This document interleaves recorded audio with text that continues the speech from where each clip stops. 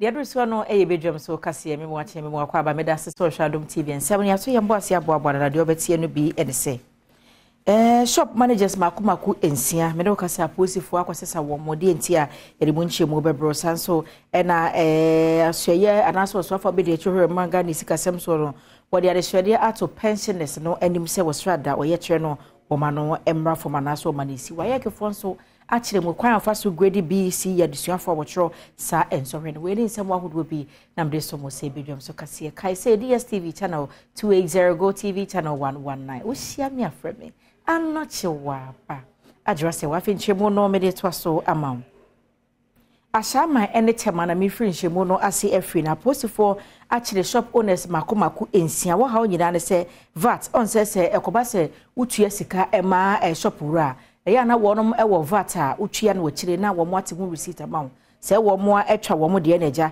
wo mo echeche ema customers enti se de Ghana Revenue Authority for de no wan ankasa na wo so de mo giska na iska de kwa aban de ho no wo mo etwa won de no de giska ne go mbotum eti amranti posifo achire wo ensure na to enti ma slow you down kakra enti na fi office ntem but you to me aye ye bi ya 6 ende ti ende no eno eduma no ene ba tema ashama na ashama no yenya 3 miensa omo atumra no omo an ye beto ade no omo an issue but invoice ne je omo atumra ti ba se be chi omo na ya sisa omo record so for the friend of preventive assessment Wasan edi tudwa se womanfo a womo shops ahodo no enhwe se womo beba womo asoeye no ma beje VAT invoice bi ye no emra no kire se ye bibi a ye friend treasure that say woton ade a se dodo no the whole year no say utumi ye 200,000 so we year 200,000 and or more we year gross one no na the amount coins already start for VAT. Yes. Onipa no da happy store ano enso ene Adom News nsentcho for atwetwe nkomo nti se me charge back na nti me ntoma ade no nti e ba ni sen na penye ni se me ntwan no mu be ye yomu ye nye be sibia no na se de ma kire me e kwa na ye na ye egusu e okay nti you will pick it from here na waka no e bet you aso Yemfri ho ne yenkonsem foforo mu asoafo abedi chehwe mu Ghana yesikasem eso abna osei asari wo de adehwede ato ye wo mu ekwa homgye mu nanso wo bond ahodo mekire pensioner bond holders no enim se wo srada nya se aban no abu na so nua na mom niam ahodo oguso a ekoso na wo se atuate ana se oye kire na wo se frase nrada no ha dwe pa nti o ma adwebrɔ mra no oguso a yesese se nyankopɔ yɛ adom e brada ono wo mbehia no ahwe bebi asusan e de body ho no befa. As I speak to you, yesterday we collected, or we were given the coupons that were outstanding that we needed to pay, and then we are in talks with Bank of Ghana, and so I would ask that let's give ourselves tomorrow to have that meeting that you said you wrote to us but we failed to respond. Let's give ourselves that opportunity to have that meeting, and then I believe that from Monday you would see some payments being reflected. Nenso emfa hu se woswafo e de sansemi ebeto dwa nipa oboabo adoma no ema pensioners bondholders forum Dr. Edwana ne entwi e kire se won be koso abaye o ye kire kosi se won be hu sisika ababeto won account mu. If by Wednesday we have seen that you have started paying, we won't come on the Thursday. But if by Wednesday evening we haven't seen any alert system working, then Thursday we are coming here. So today we'll be here, tomorrow we'll be here because we haven't seen anything. We will give you Monday, Tuesday, Wednesday to initiate the payment. Once we see that the payment have started flowing in, we will not come here on the Thursday. Because until we see something, that is it. That is the decision we have taken, that until we see payment, nothing will move us from here. Ebibrem atoye eye abedwako ya pa se won mo hwe enwomasua ho anase ensohwetro ho nsem so West African Examination Council no wo mu chemu ase koba se koda no tro BC nsohwe ne wi ya na omanfo dodo no atwe ano asi waye ke ho abo kire se ekwane ampadinfo fa so di grade no e man koda no entwa yie kura na no na waye ke mpadinfo agebre ene mpadinfo aka bi o mahia ye nchekire acheche macho mo kwan ya wo fa so grade BC adesuafo. The segment represents percentages under the curve, which are used to determine the grades of the candidates. So candidates who fall within the top 4% of the cohort for any subjects obtain grade 1 in that subject. Those in the next 7% obtain grade 2. Those in the next 12% grade 3, and so on. Enwechi head of WAEC National Office Wendy Adilamte enso ekyerese wo yesa nhyiamu isebeye a omanfo binum tirimu pa wo adefa susudua wo disusu adesuafo ho no obeyi ni nyina efiri ho okyerese nya no kreda se WAEC fo ewo grading system emma aban school fo eno wo foforo so edema suku a ensha abayase marking scheme using eye ba ko pe wo ye exam ni wia ye preliminary coordination meetings now then we come out with the final marking scheme. And at this final marking scheme, and no na obia ya obe marking sohwe no odi edwuma. Into this final marking scheme, na ye ba kope. Na no ne de mark obia, ye ni private school marking scheme, ye ni public school marking scheme. It's not done. Into enye no kra. Yankwa hafo mantem no emu ye koginam e wota kire na nanom atran konwa ye wota kire no wota no north mansiri mu hafo mantem mo no wode adehwede mu de eto abata nyina nim se enwani mu ya no wonhwe na wonka wo mangu school adan ahoduo mu ni nyina ye se Newmont for efrase a won ebetu sika for magudie bi e won potem ho de hona na edinkwa ya opobi mponuahene ye wota kire se abata mo manko school no ntwe ho every galamse adwuma no mumma modwene enko se ye ko ba bi o mo yaman de no ye koye galamse anase ye ko fa kwa tikwa bi so apesika firi oda bi emwa nananom esre awofo krom ha nyina se obi biara ane ne ba entrance enkasa gire no na akura no ma ngomasua agya ane na ebo ho kapese nkura de sua no amofra nso nyire o mo ho sua. Quiz coordinator Daniel Edu Amankwa enso edin semsi na tudwa quiz na twimpo ne se betete nkwala no baako wonipa mu kasa we ye hokwan omunya omotimi edi bia o ma no kasa yie ma ye hu modern obia ebo eno ye baako afei so ebema atichafo no agina o na so aye ye so mo ye sanse o mofra awia eno ya asem ebeha wo ebeha emofra no ebeha obi bia odi ne bibi wura school no emebunu ya womo efa quiz competition mu bi ene Adom News in Central for atwetwen komo adia ba ko penti na yin na yehiem ha se le be ya ebetimi asua adia kwa anu se le be ya da achi be benya adwuma pai enim se ya ye krom hanum se ha efre ha techi adwuma bebre ba be ba hanum gold mining se wo se mani na ye yesua de enye mba nko a nipa bia okrom yin na wo se na yesua de enim se mema be ba krom ha minua ma me ka kire mu se ombe boy aso ma emfi emposi efia e ma ya how do so chen mema. Students should focus on their education and stop being participating in those galamsey. Though it's good, but but it will be a certain time that the country, I think the native will be what? Will be more dry.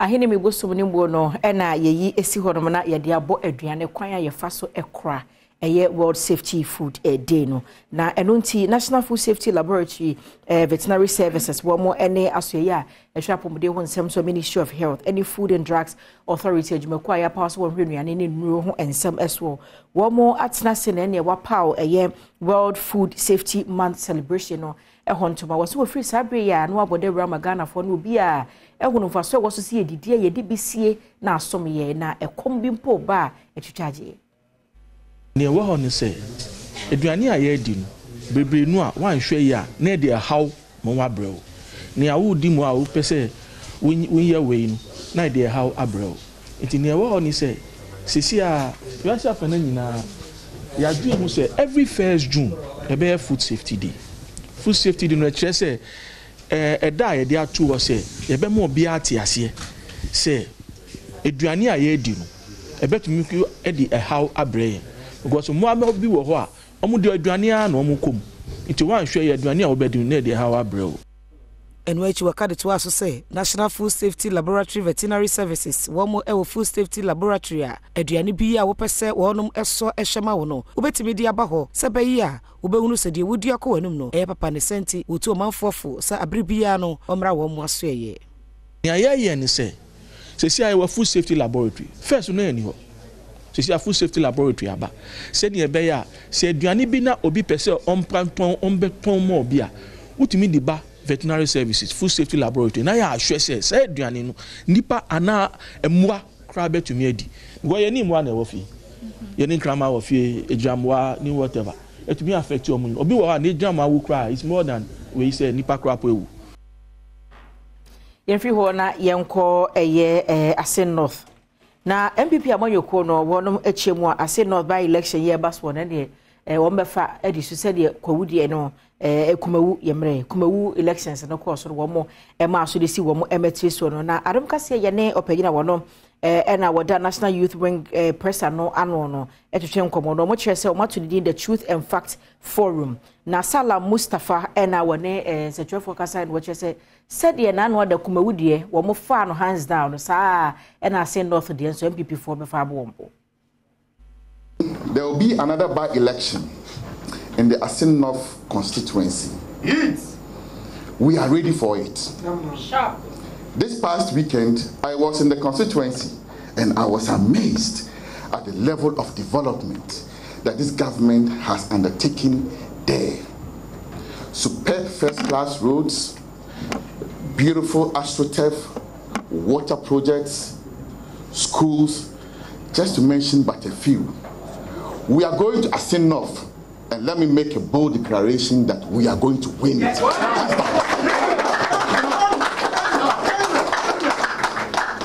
We are going to win it hands down, just like we did in the Kumewu by-election. Now, say dear MSA or Marshall Bedwani and Freemoa, Bompire na Supreme Court in Tuna, the Yashan say, Omutuna se by-election a baswa, said him put to Yumakoso and Potem Hormono. Alfred Amoya, money when you are saying Potem Hona, or Bob and some of the aberration say, a same breku, a quaint Timponwa, na contractor Sisu and Waya was say, Sikandi Honti was a sign in Fidi Frisono.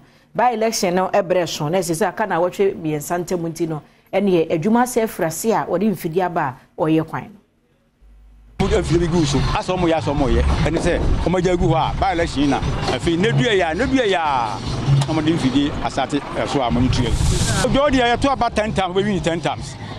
Boss, and no more numbers are saying Nema. The promise will be a Gusu away, as one man acquiring actually, no Gusu away Nema. Oh, made the mint to make us a by election because a quite na yashasia that are far back, yeah. Nasene be a by election in Tina. Ya resource or na more ye dia and I say nasa or more share quite so on Sabekensi can't nothing no mania no more ye dia mean to make us a by election. Quite no more yen about to an answer Sabia. So ya papa Joko Sinankasa and ya and you may be near I say papa a penasam dada. See or more yen there you're fine. But say more for my drink case by election into no more ye. As an omoyan 10 times I bet me I say and do not. Na na frimpon ba a oye tufo hene ewo Ase breku harum so ene Adom kasa efa impuntudwuma asisi ahyase a ekoso yi eho oh nana kufuado waye bia ma breku sabi nipa beye bi no ameni nyina ye hwe agenda 111 hospital ya omoye na breku enya de da fom waye bia man ena park a actors park o man ha eno so enya bad afenso school so a yeyi afri hanmo e de akọ down hanon so eno so gusu o musi yakopon ya dom no mo toa so man ne a waye bi aba bia aba no yesa ma aba bia ba yesa ma ya kebreku kebeko yanim entine sei na ekoso ewo Ase breku eno no ye de so capital e ma Ase North afedamo de amane boy efri Ase breku ena ebra Adom kase na ensem krono amu no nsem pipi amanyoko ni dimu nipa mienu ena wonom ekofa forms pese wugina na wo presa dibre na sa nipa mienu wonya akwa kofa na se wa fele awie e de akoma empanimfo Ernest Opoku ene Frederick Freeman amoa che na bra na wode won form so ekọ eye empanimfo ho no wo party na tena ye wo ho no no sade wo sebo ene dededi wo mu achi no Adom kase de achi mo ana mo frɛ yen sɛ yemra na yenso yemra mesomo yaba enti sakwanya ne du a monso mo to aba no man na yentumi enya franka no ame yenya MPC ti no na fi yentumi moa eye yeman na didi ho ne sɛ eni so ade hunu bebre ene wo ho no ma ye pese ye da na di gidie ne de minum sɛ mo mu dada sɛ dwuma no de mame a metumi aye sɛ amfo na ekire ne nto aso sɛ wo hwɛ no wa wo hwɛ ye chikakra dwumadi a Charles Opoku empo enam Akosua Bako Foundation so edi ewo asema mu ha no eye bebre afemi ne owura Freeman so mon komo ne hwedi ntia ama ono so pese okoperate me de me pese delegate omunya awirehye mu me mu munya gidie wo me mu na mese maka se me ba meboa ama enioma ayeye wa sin of mpatamu de meye eti gidie na nia ebosha amahye me no mokwa munya ne saa na menum se Yehowa ate ase yi Yehowa ate ase yi se yawada ana wukuada eba emukuada ba wie ya enkunimdi ebeye Freeman ene Asen North dia intine sei ne de ekoso ewo Asen North hadmo MPP amanyoku no ma mienu efa e nyina de won krata ba wo kire se wukuada ebe obekọ primaries Yemfree amanwensemo na yenko apomode ho ensemwe na World Milk Day da yesi ho no mo echese wo se obia no onyamba ko nipadua no emu anu nti promasido wo mo na akofa cowbell de enim dada no na ewodwa so dada no wo mo 37 military hospital akeka wo mo abom na wakopiem wo Lejekuku Northern Cluster of Schools the way no wo den kwada osuade wo ho no kohwehwe wo mo nipadua mu sanye bia no moka sefata wo mo nipadua mo mu obi anaso se wo mo didie mu nsem etese and they da UN asset aside ama we are say yen celebrating milk and I said the importance of milk na say your baga na happen there say your cow milk there and no any cowbell milk make ka say pi mo amunim the cowbell milk ayama ni pedua ni nia and Ghana phone no milk no in say ne say your bateshi cluster of schools and nothing cluster of schools ne dia na ye ba say ba celebrating World Milk Day with the students cowbell there your milk no wo ingredients bebre wo man say benefits bebre ye proteins ye calcium na vitamins are who drop woman ye vitamins A e be ma weni e ma clear eyesight ye vitamins B9 e be bie wa dream for brain development school nkola they need that so that na be ya or cognitive development processes na be ye and for vitamin C nso no e ye ma ye skin diseases and vitamin D na woman nso for ye strong bones e be odenti akole bia obenum cowbell milk no numa obi bia beto so yie obeye strong nso Say Jumedi, 137 military hospital and a cabo mua. Wabua Sabaya, Adisuafo Benya Pomude Mapa, principal dietitian, your wire Sabia ho, Alexander Stone Levalabi, no tresse, and Mofra woman Adrian pa, a woman a dosopa. A idea esenka, a beye bianca, ubiara anyanka capo baku be dear, so near beer de enum, dakrubia. Into the ama a beer, so I saw a tardy branco for montanum.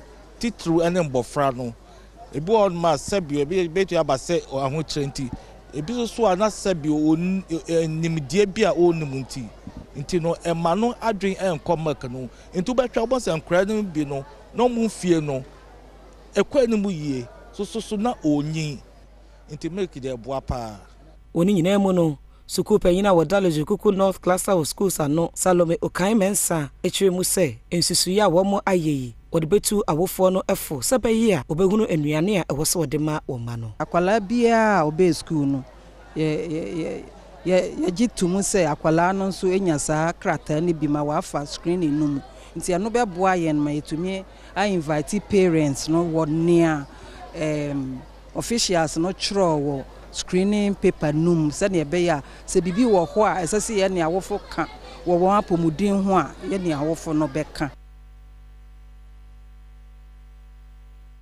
no so your bata na hwema do pay no hu se koda no na se mak no anye bia no de bia cap ba ko de e wo se onom nti ne se mimi fi ankoda yi omoye nnan ikonomu yi na se oto adaka na wa hu ka obebo bosome nanso ebebo ankoda no apomuden nti no ese fata ehu afutuo na yaje no so ne yegyina de kase ne se de so no online portals and some ahodo adomonline.com myjoyonline.com so na chairman no ankasa ba omahene kwabena santi ono so de obonkrata ahodo no de wo mu ne bedi mu enkomo omai kwaba yeah mu na ho ye yakopon kusisho na ifiada yes June de toso mienu so anochi wabako fori the late Rollins TT brothers Ampeduire eno asukra Dominic Isiyaboa yeah, more birthday this month on video birthday. So I tell you, you better that I call some for yem. They try to be a birthday. Yeah. You know, it will be a giant and standing I'm really a bad problem, but still. We very vegetarian meal. Now, my country a PR. Appearance fee is very important. Nipa menyo bunia. Okay. Unipa uye bunia ye phobia no. Wabra bobia no bon se sinto wom we ungrateful person Piero so bi ya de ma wona se obe kai na kai no enyi nchini wa se me kra menyanko ko appearance video has nothing to do with makoho and amenko very very important atama amesu tie nya 100 na no pound so mu na mranya hodo nyina de ma me tie ofanyinche uzoba no abesom ne ofanyinche ofaboko ofanyinche ofobua ni nyina kakra na be fa chiro ko ya no pe yi sremo mundo ni pemfiri makomam enye genuine moy boni ha sa na ori jo amohwehwe me no ena pe asre se so na ba so we bo said the course we chire hodo no penny o small sre PRO BSre de na course wa hwe bia wa hafu sri bio once round the by to the sri sa tie to sri wo hu bia so okay what is the sri bi ya fe nyina na say Monday to Friday January to June onyame dia fam yen so what I say it's very important to always be happy morning ji wa morning anji obi enu obetwa mo obi eni aji wow decide say obama won ani aji go ko school fees ne dan kan ko and kra bu abem school fees any dan na fu okra de ba adwuma e so me kra yes ni o ma sesa there ya say o dan kra ka sa so no why calculations as sika betum na antutum na fie ra no hye de bo say na fie da na de be ko na ne wo hwe o pocket what team say wo timi fa hwe nko o da no so aso abro so be 1 month tie na da wo say akam kura ba enne na nyame be hye no wani munyam kitu obo ase isusu tete na susu ha enu kre say if you are no the obeka bia because 1 month record ma no de bia do twem go hwe so hwe ofom ndujiri say na no pa wasori pa ho say enkuta scan de oni say wo no wawie enne kwa na ebe ne wonwa no eti ade no aka be 1 second amana say no enne friend miracle nye uti oya na wako onyame humobo na uti ne bia kono bedum na eno nye miracle everyday life die nyame timi nye uti ya oya keke ne osi atu ne dia bi nya no na ya na eno de say miracle iti die esima okudwuru wa onti ase ne ntimi nya adwuma wie peyoda no eno ne bi si wa bra bo mede na afi metu driver fo nyina afo ne passenger for weekend ni eromi mo amoko jaye ni asempa monko brew adakulu de brew wacha 2 hours mo amoko other engagements party weddings na say for programs outdoor e wo potem na wo tran kranhie no wadaro America 1010 onim so paso odu ntem simuntem enye wadwe say a brew ha ye ntino e say odu a brew garden say bia be 7:30 tube 7 o'clock and as 7:10 there be untimi fendu America 1010 ne wo san ka ho ahuni mfaso sa na manya mesre mo munya wo ye passenger so na o te ka ni mu a mesre o bebre se mia wani baby a driver ne mo de botosi ni mo bi wa no no wati maka che no bu ne ni die kwaso o he na so ye ne mro so ka na wonti a the next barrier na police station e ben won o he na so ye na mfa onko nya che lorry fair kakra na otua no wasi fom obonya ka ne de e hyen ko ba bia ba ko obohunu nyame mpangu bako woni no na bia ka na ebutu e dan ya no na nyame na all this while oh you was it say pay free sharing mo so mo ya passenger for mo ti sharing ma obi twi driver adwere si say car okay nye papa na ma so ma no kan semen fata mo so mo nye careful when you're very very careful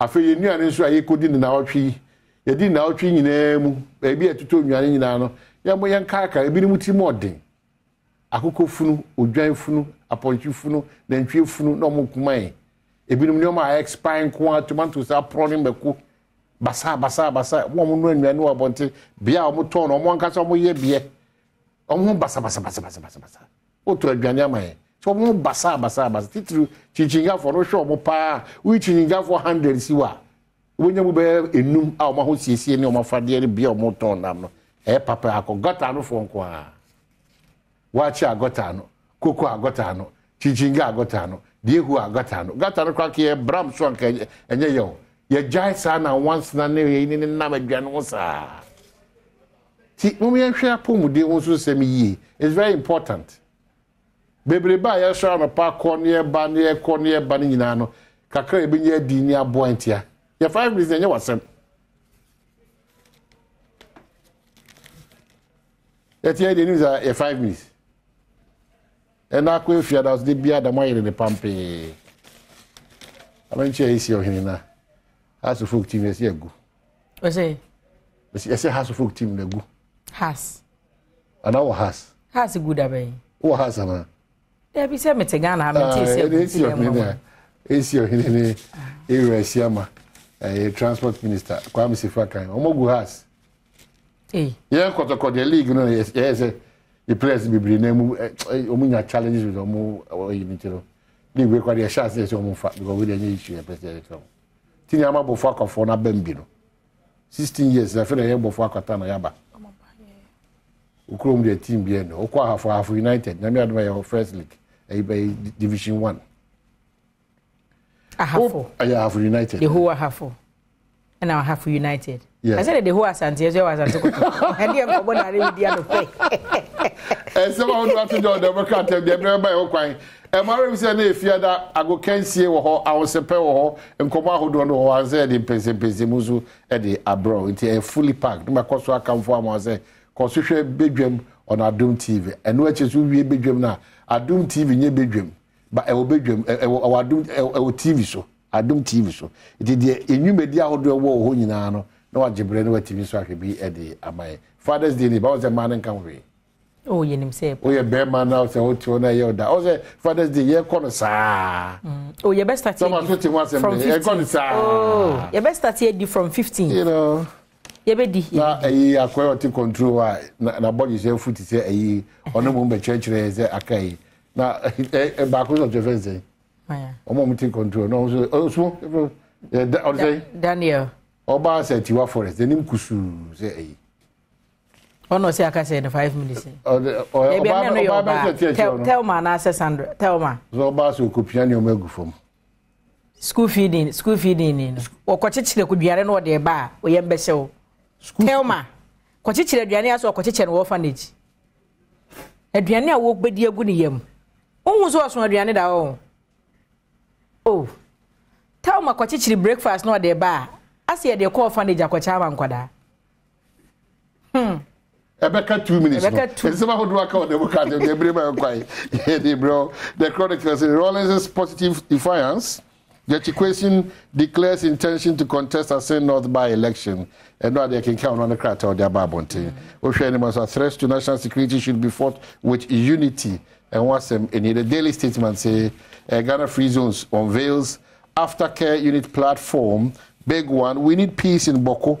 The Vice President, His Excellency Alaji, Dr. Mahmoud Baumia. Joe Gatti, I will offer transformational leadership. And what's the daily guide say? I was in Ghana on my birthday. Napo, daily guide for us, and Napo lawyer, Churokrata, one for chop and one san Kassan Semino. Say the Omsika say, and you correct.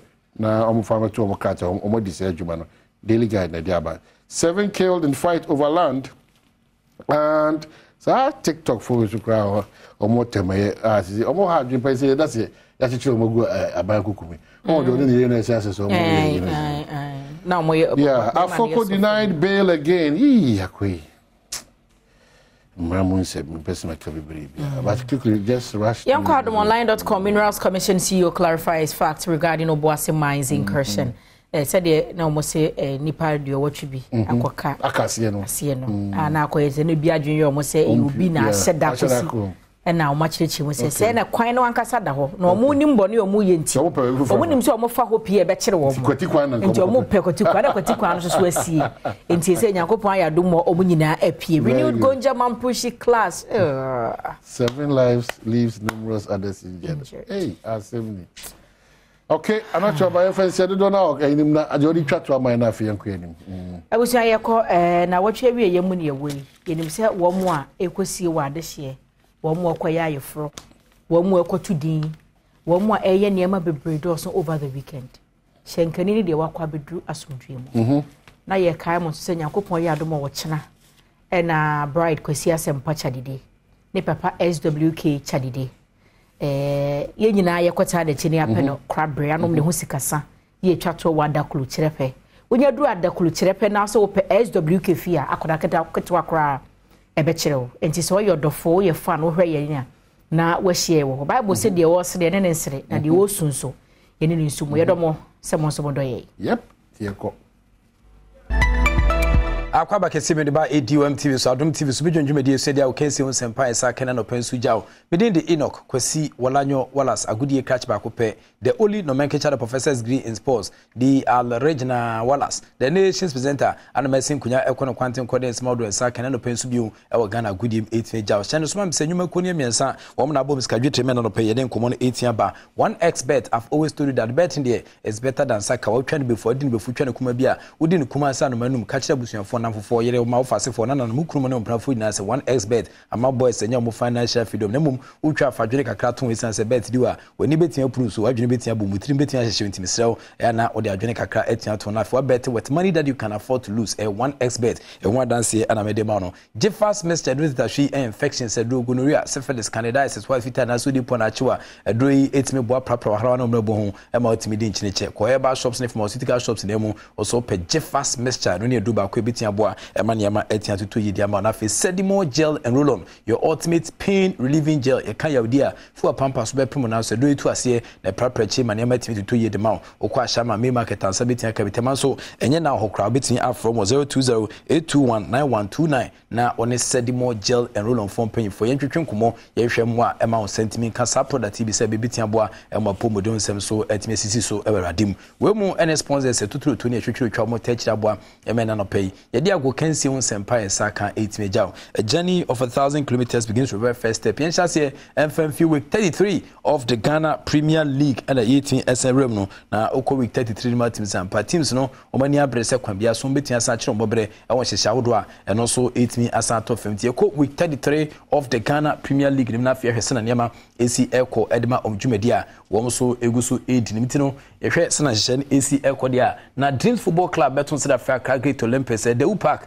Theater of Dreams ehona kense betia top from Accra Lions en Kanjata womni Kumasi Asante ko Accra Sports Stadium na afi Accra House of Folk womni Real Tamale United Accra Sports Stadium na so beba so na afi so Kutukuras wom ana awie kra wa league nim womni Tamale City ana de bebo e Theater of Dreams na afi FC Samates 1996 wom ene Media Sporting Club and Secular Sports Complex in Tabodanim ana omso de Mackenzie e ko pimpam so ho na afi Karela United ene Gold Stars so bebo Camp Park en Nesi ana afi so Bechem United Ghana's Dangote team no wom ene brekum Chelsea ne be hye kana na fosu gia ball park ana sa Kings ne be ba so na fe Insurataman wom ene Aduana Stars na do mahene team no ana ede be bo e won Nana Kuramansa Park nti we NFS Chelsea nyame atoma eno so betin sampi but in the meantime Kumasi Kemfasa e beto Sunday for Legon Cities on the boss so e Dr. Kwame Chase Sports Complex you know a new place I Kemfasa for afadia to so say the Kings ne betin atentam so nti we and if it's just nyame adoma e betia san baso na fe you 2 Sundays House of Folk versus RTU and no a Sunday na fe so kwa no Kotokuras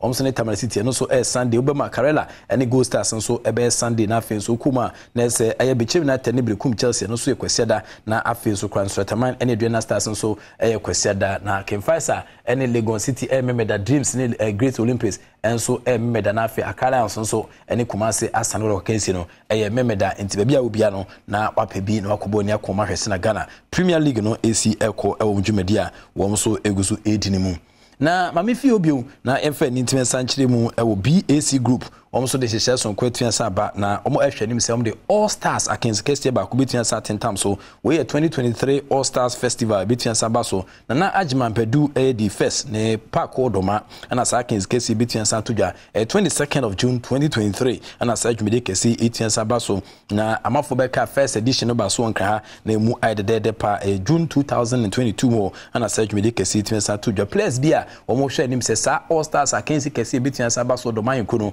ho bajim no wo akasa fa kensi no 2023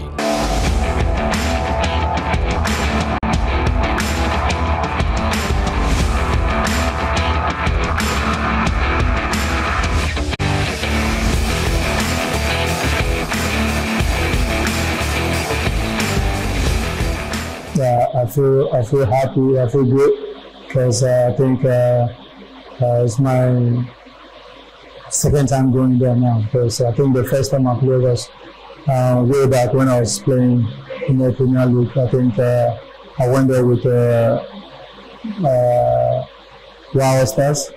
It's been a long time, so going back this time, I feel so happy to be there. Yeah. Going there wasn't easy though. You know, the fans are crazy. They love football, so yeah, they love football so much. So it's going to be fun, you know. We're going there to have fun. It's not about 3 points. We're just going there to have like normal Monday stars and Saturday stars. So we're just going there to have fun with the fans. I can't wait to, you know, feel the turf and also the roaring of the fans, you know, in the stands. We are going to get close to the people of Ghana because aside playing in the Ghana Premier League, most of them haven't had a chance to actually see most of the big boys. So I think it's a very good opportunity for them to also have a feel of how the big boys play, like the Diayus, the Wakasos, the Yadoms. Hello, my people of Brina Hafu. My name is Benjamin Champa, and I'm very happy to be part of this 2023 All Stars Festival in Brina Hafu. My name is Kasim Abbas. I'm coming with my brothers and international football teammates. The stars are coming. The All-Star Festival 2023. Into the All Stars Festival 2023, Doma Hinkro Bono any ahafo share so the hobe de nyame atoma dwumedie no ebetia to fam 22nd of June 2023 where the BAC group NS quarantine eda no ana omde san share so kun 18 asatin tam so nti obi a edani ebekire wa kohwese na nema besi akosada no but the Black Princesses of Ghana national under 20 team no omso Kumasi omo edi under 20 girls wafu bi akensi 18 tam so na omo cruise gradually to the finals where cinema ACT dia ombe face Nigeria alataya emaiwa edimfiedu no ana omne de sa kese ne betua san pem so sa dwumadie no ukwada awia kataban so na pemfo chese no so betua san to fem you see Bazigi ana Ghana Black Princesses no omu coach na odene komo eja afasa kensi. We have also seen us play, so we are going to also map up our strategy just in as much as they are also, because they were also here to watch us. So we are all going to map up our strategies, but you shouldn't see the way they play, because if you look at the group stages, our group is very tough. So there's no wonder, even though you are not seeing us scoring many goals, and then, but all the same, you will see that we create a lot of scoring chances. And Yusuf Bazigi, head coach Edema the Black Princesses of Ghana, Omo Akensi Amobono Kumasi Babara Sports Studio no, and the home Kumoka etimi asaba, Yamia Doma BDH na Yedeshen Etian Santos Edia Mount. But Yanko a Songo Stick, Patrick Osajman, countryman Songo line so ye call Songo Stick and if day or the Incomono so 18. But hello Songo. Back to Songo Stick, Yanko Patrick Osajman. Hello Songo. Yes, Otemika Professor. Metonka. Fantastic. Fantastic morning. Medo Bibiase, so Bia share advocacy Adom TV. Yes, Songo Stick. Yeah, Pop, me five baby. I may ba what is there to celebrate? Ghana football under Ketu Kweku. for 3-4 years now. What is there to celebrate?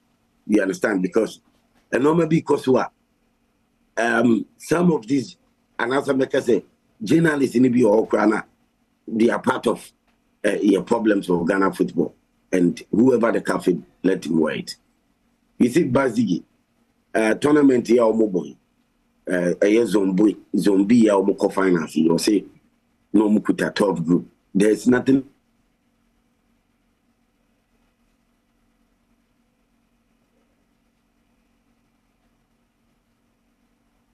Like Toby, any more the time, so that I was so bit my day, Eddie couldn't more the time. So there's nothing like a top group.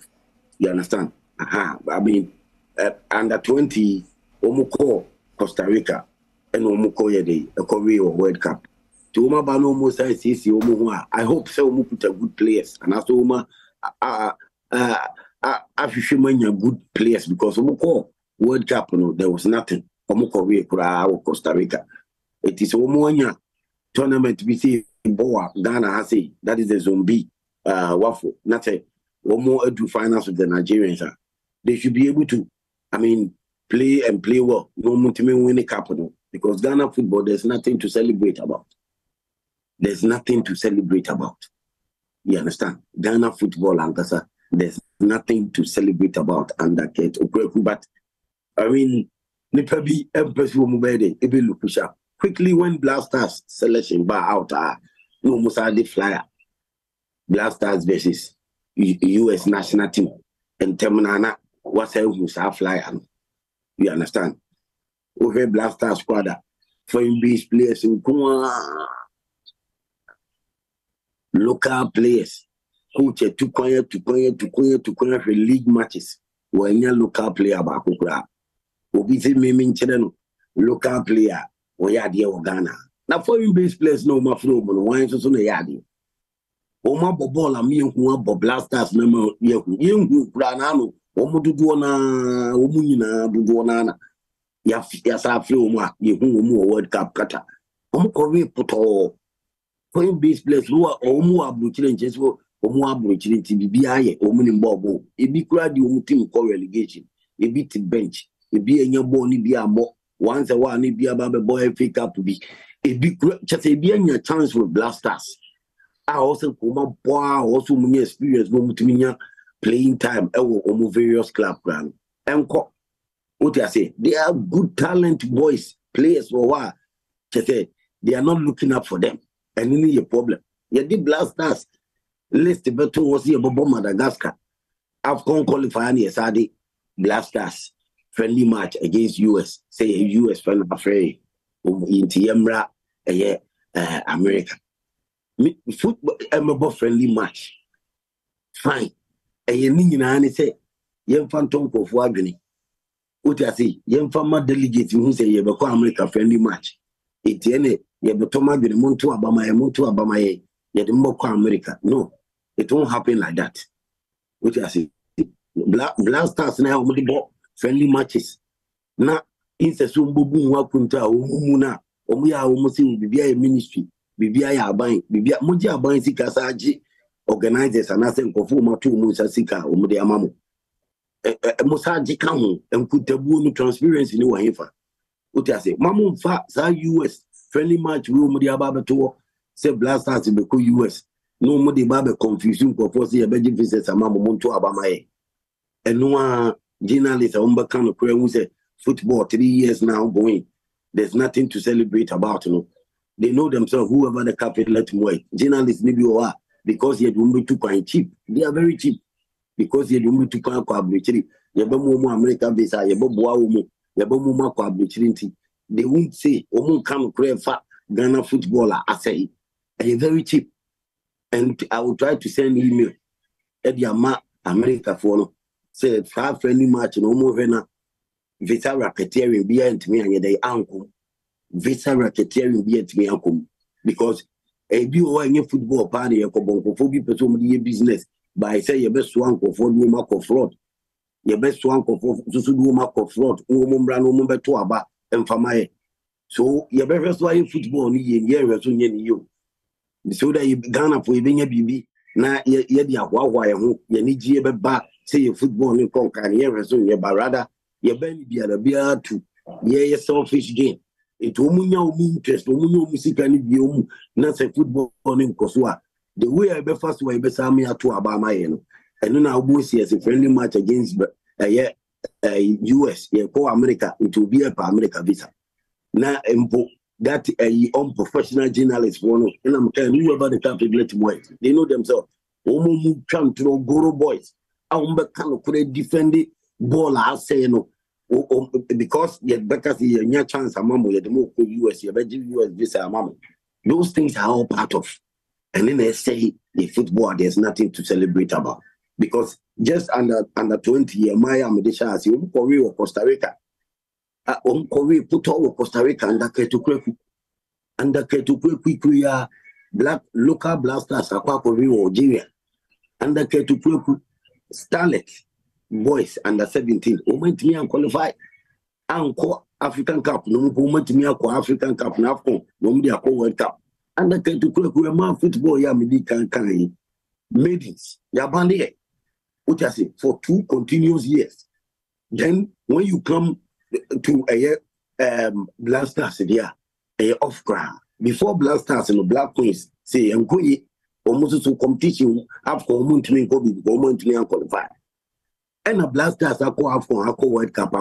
So under Ketukwekuno, 3 years going as football president at the end why achieve.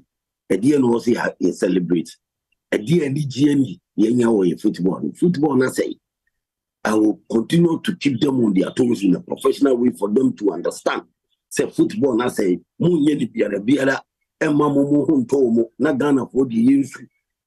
time do see a better ababima, near cope, a Isika, Nazi, a cope, ways and means be a coin first way beating Kofua Guinea, Atom Kofua Guinea, near Sato Abama Kofua, or Monsem Fatasu, football. We need a change. We really need a change because football under Ketukwekuno, I will not say why in football, come out Ghana, I say, I'm conform man percentage.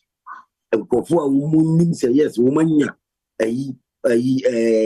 Yamumo is a media communication officer, Yamu Majuma, a tournament here, Kosi, Ewo, a Kumasi, this a ma boy, Wafu, zombie. It just say, your mamma, Juma football, your mamma. Emma Munya Mumo Musono dear, but Mumma and reflected, say be a Nigia Bagana, ye bobola, ye boboni 2 point, ye jack. It in Cofonia, Omo bribe, and as Munya, Omo Juma Katira, if you so called football people are as top personalities and journalism, I also more cancel football in Koyin, Omuntiminka. A problem. Okay. Football now, say no.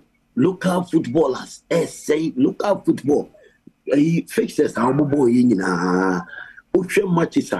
Omobo, Amia, really, you know, near all relegation. Ocean much of convenience because of how and Kofosi Bobo. Ocean sending Kofo come once them betting, now about out. Say Ghana football betting, so say any betting, so ne Ebidiaba out. And buy a bobo and that score lines, no, and a PPD. Okay.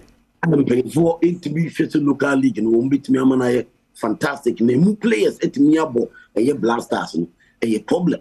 Okay. Football under Ketukweku 3 years. They catch it or Ghana for dear there's nothing to celebrate. Okay. And they need for change, you know, a fantastic. Also, you watch it out on that occasion. Now, Namia Duma 1. PM as usual, fire for fire. Maybe she only to a fire, so. And this is Songo Stake. Okay. More fire. Okay. Patrick Osajman. Patrick Osajman, countryman Songo. And on the Songo Stake, it may by way, Fiada, the association, Yamiatuma, fire for fire, or Bessa, the Ejana Casano, et me Asaba. Medubesi and Mother was Yama Monife, but Shanusmami say 1x bet, Omene Techina, Fensuka, Jeffas Mester, and the Jeffas, a good Tashana Balcoy Bashosma, on Sabit me a cabinet face Socrano, Sedimo gel and Rulon, your ultimate pain relieving gel, also touch the pania this edge medical seat me bro. Within the inner Kwesi, Walano, Wallace, I would catch back open Genemo, na the evidence based presentation it me jaw, rather than any man your case, and you feel the Suni, now on found Kubiana. So the act of being a good guest is to not to say goodbye.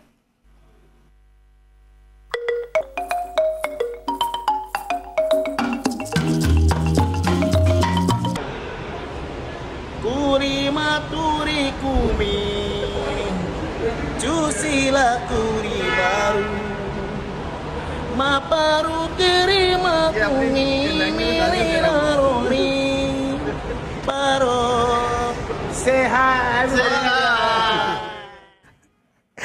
Me mamu good morning Ziba ang sepe Hey brother Sabi on your whole mood good morning Akwa Sonko Zaba was a page resident Mami Boatima the Fantido president for the Brothers and Sisters Association. Okay. Ain't you know young come happy birthday brother Sami awoye ai you know Dubai wa na yem alien yeah ai na me my happy birthday on come ayibwe edem go get them who knows in the birthday na pocho na age no 37 pocho fa na mbrɛ me ozi 37 na Volta region honom no auto party kese pa me try concert kakra kanala onya agor nyimpa wokɔ boy share honom the go getters no wokɔ gu honom na concert so say back to back omo won bi me konkɔ share highlights okodo Volta region ho Volta region for me feel one energy no energy na abasan no yeah at the end no well hey ayo no ha samara nyen 37 years nya me yeda waso papa no obi bisam no we 37 na pa hwe mami hwe awu na ewona oso we 37 and sometimes obi o ha nanyim na wenyin but pocho want to one bass man also we 37 but masa nya me bi de me so no ya nya me som ai nti me firi ho no me ai na yenko he nanyim mama fa unto fa onko Germany na carnival kasi bi called over Berlin na carnival no watch your man or ya Ghana fo one carnival will display rich culture Ghana za ya wono na will display over Berlin honom na mopocho minim da sara Ghana branch a full country Ghana branch Berlin women kwashe ai ebesisi okay today oh boy na Ghana fugu Germany honom dam what branch Ghana branch over Berlin no one boy am na Sandra Kapa menzie me am by for membership ai ushamana me hu ai pakwesi nya onye DJ pakwesi brefie na muso monko yenzi exchange ati hey Ghana fugu Germany dam oh but mbono yebobo wona about why has papa there wetu wa mabrofo no we hu there nya so ye ndefom but wontu ko go bi no krodo dam bebebe o ewu na bi but we no nez won be fia ye bada hin want na ho won bi kakra mbra na yen so kakra ye wa ha no yen so yen ko next time e won inviting ai okay wo chire me dan wo kasoa into one brefie na za waye honom no so no oye papa wow e shentara wo hye drumming na za okodo wo chire ma fufu na adi nyina akodo ho onya asem kakra bo se wenyu on so oketwe into no afisi say no ya baba ho fufu party tintim no yes baba ho no na ya baba didi well be Kofi Ampedu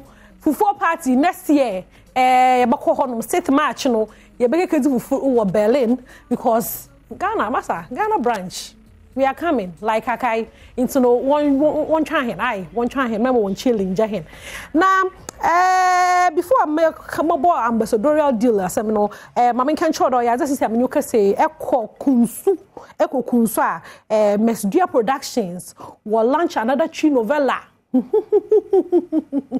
and you know nizime ye emfa wo ho ntu nipa so ende obaye huhu wo kunsu wo honom ntino batwa hen wo TV do 3 p.m. na yeze abroad live emfa wo ho ntu nipa so on Adom TV new tree novella wala nyimda maame no tree novella no no class atasa pictures papa sound papa ehwe drone shots ehwe masa mesdia nyame hye hon bebre wo adwuma pa wore ye ma o mangana na more public announcement mirikirema National Blue Economy Summit. National Blue Economy Summit. And a wild point Kofi Kenyatta as Ocean's ambassador. And was by SD Advisory Unit, Office of the President. Into no, you know, or yeah, Akufo don't know why you should my way who there Kofi, but my papa or Tejumano. Into many will say unsu or your ocean. A couple of chemo ocean do you sue. Okay, you see what na. A ban sukwe. Chuya walachi edu kepko sempa no wali chuya da munya mani nyina no sisi alo Kofi Kenyatta nansa ti se epe na mukoteza sukwe eban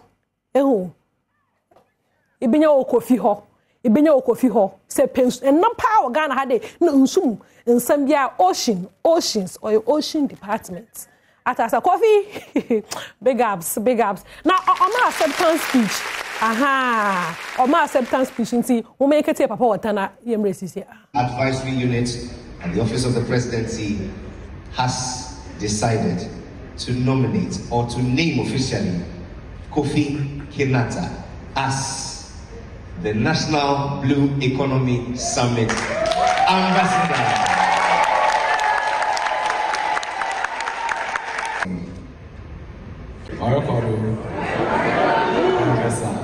We will finish speech tomorrow. Thank you so much for this honor done. As a tardy boy, typical tardy boy, the ocean is nothing new, you know. I'm here to work with you people to make sure this dream becomes a reality. Thank you so much.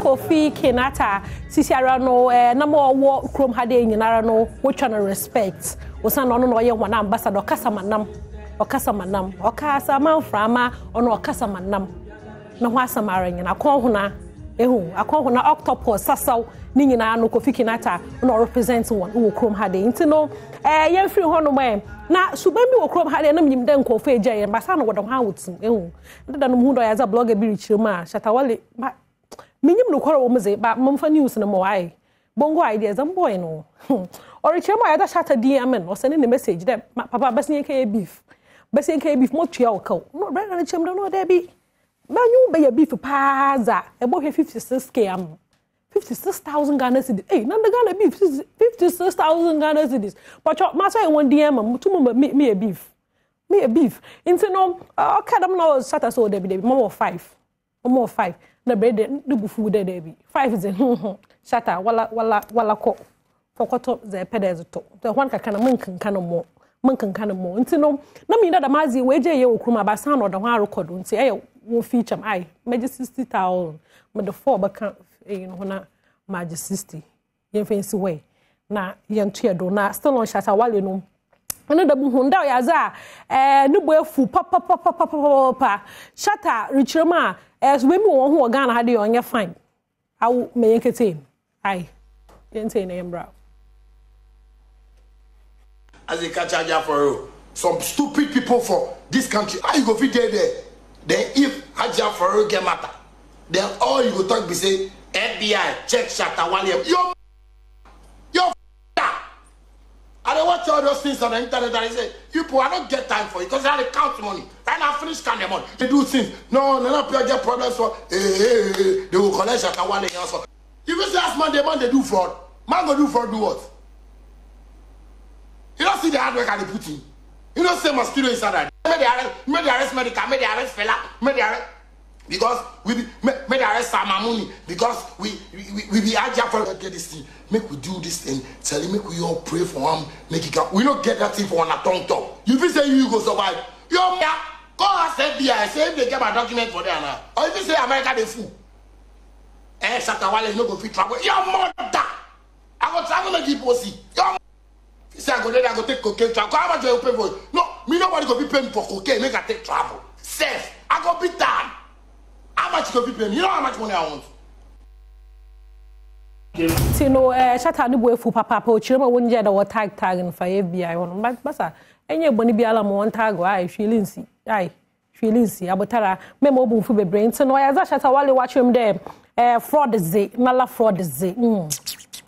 I don't do fraud. Also, on your fraud. Pocho wonje da wa ho yen dance all kenan by association or better than who ekizim into no so won biara no yet tires ba bro one ntana ma me ken no 3 p.m. e bi hye he na ye ze emfa ho entu nipa so za bro Mesdia Productions one productions ne ze mo pocho me you ko better mezu because back to back no with time watching him there were the best when it comes to tree novella wo krom hade ye botum po is one tree novella ye that tell you novella no but we is simple asa because story are rich. If your pictures are rich, video rich, editing, drone shots, Now, Adom TV so say, walasha, you do so cool, number pet, so cool, and see you would have been the ma. Na yes, young half from home. Until no, you share your the content in your good no. Yasan, you one eye you so. Until no be share 3 p.m. na ya lunch no kakra kanala wo kunsu. Pocho e waron de butum na ekwekopue mu wo ho no. Me de besi ha dey eye. Is no ya mame Boatma Sandra Sena couple e me producer. Obiara also masin bi anyame show me bre. Osmo, good morning. Badwam senior busia meda say so guso Adom TV. Braso say yetna se na yedi nkomo na. When we said we sabresi na ya pomede ho nkomo na yedi na mekai we said DBS Industries Limited e kwa me mu abrane. Omonko na dan so bono wo omo na mamenkai o. Edru Christmas a omutime bodan so free. Yes, omasem na making DBS Industries Limited. Eno omoni nkita ho. No mo beba odan so ma losing trusses wo san so na wo Link Plus in Chensen so but eno danchi an Chensen bi adikuri dan so bia no.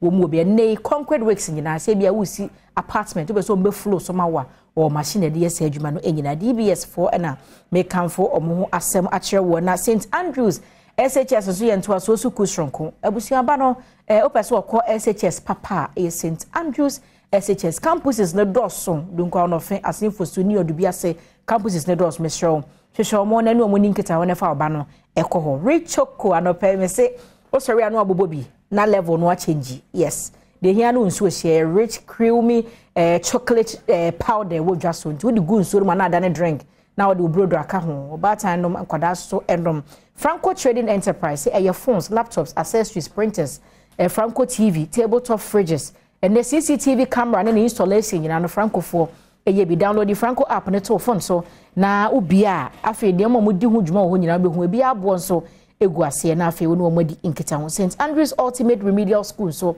aba kwada natural wasi so hwene wantwa Mr. Fanukoja St Andrews Ultimate Remedial School na omonfa bo so be kakra bi ncha na de no nsa hantro no wontwa na suapon wontumi enko bi sa nwumakwe ne kame ho ma do pe matrase a bibedi nko wonim sa no chewa metrase se fiada na se ne Calmed Pharmaceuticals Limited na me ne omo betwetwe nkomo nti Mama BC aye krado a watena se nti yenko na ye ni nkomo Mama BC yeah enenso ye da foforo rade aye yes ho aye fe pacho me da se pasa na also ho aye fe ye da se ene ye ni Calmed enkomo ye frase ye free hen BC 56 cream na ye free ayolabs media fi bia fi se ni nyina aboso okay sa okay anope madam atiefo ne madofo ase the radin so ase amen amen amen se mo hu mi anope ya na me fi Calmed Pharmaceuticals Limited na mabedu ha anope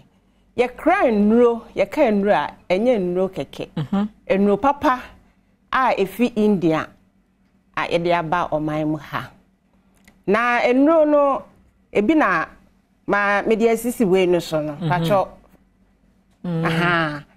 ebi ye Ayolabs grabs water BC 56 cream and a pine leaf tablets and ointment and a mollis massage oil na ene anopai no ye beka BC 56 wasem and a pine leaf okay enti BC 56 media mekai eno na ye kura duro no pacho an okay ebi na da dinka obi hwe nti BC 56 eye duro be na de na eye eni sei na tie eno na bia matali ni mu no sa BC 56 cream eye edro wanwa swai ye den haban ena aye if India maimu eye ekuro edro ne se ye ka se ekura ye wokura hodo mi no enene opened wound and a closed wound okay na me kan sa na say opened no ho asem ana ye be kan yes ekura ni da ho a wodi wani ehu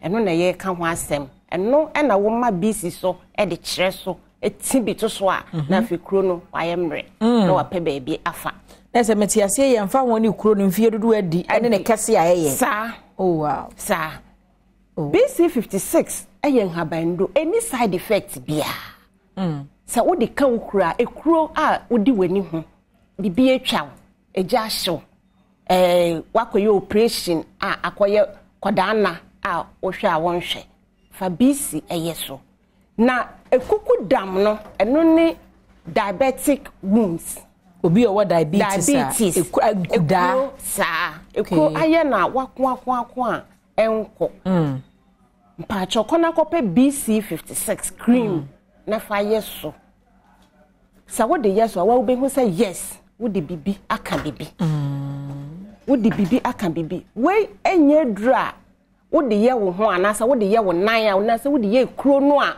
wo benya nsonso biara okay sa afi ye wo practice bi ewo mu a wo de ye ekuro na adani soja sojafo a omobo kuro no ho ban a emoa wa biara emfi bebia ensan be ye kuro na ensan fa yare foforo embrel sa na BC eye na dwuma okay afi edefe kuro no yi yesuo biara ewom na afi akana moa na asili sa na BC eye na dwuma na mehwe box yi ho a mehu sa haban green bi da ho eno na ye de ye eduro no eno na bia mata na se nye bronya duro asembe na wuken eye bibiduro haban duro ahabanro okay and ya no fefe say very economical 50 gram so we use BC a 1 2 sika antwene sebe entisen kaye no aketu ebi umia mframanko ano BC abo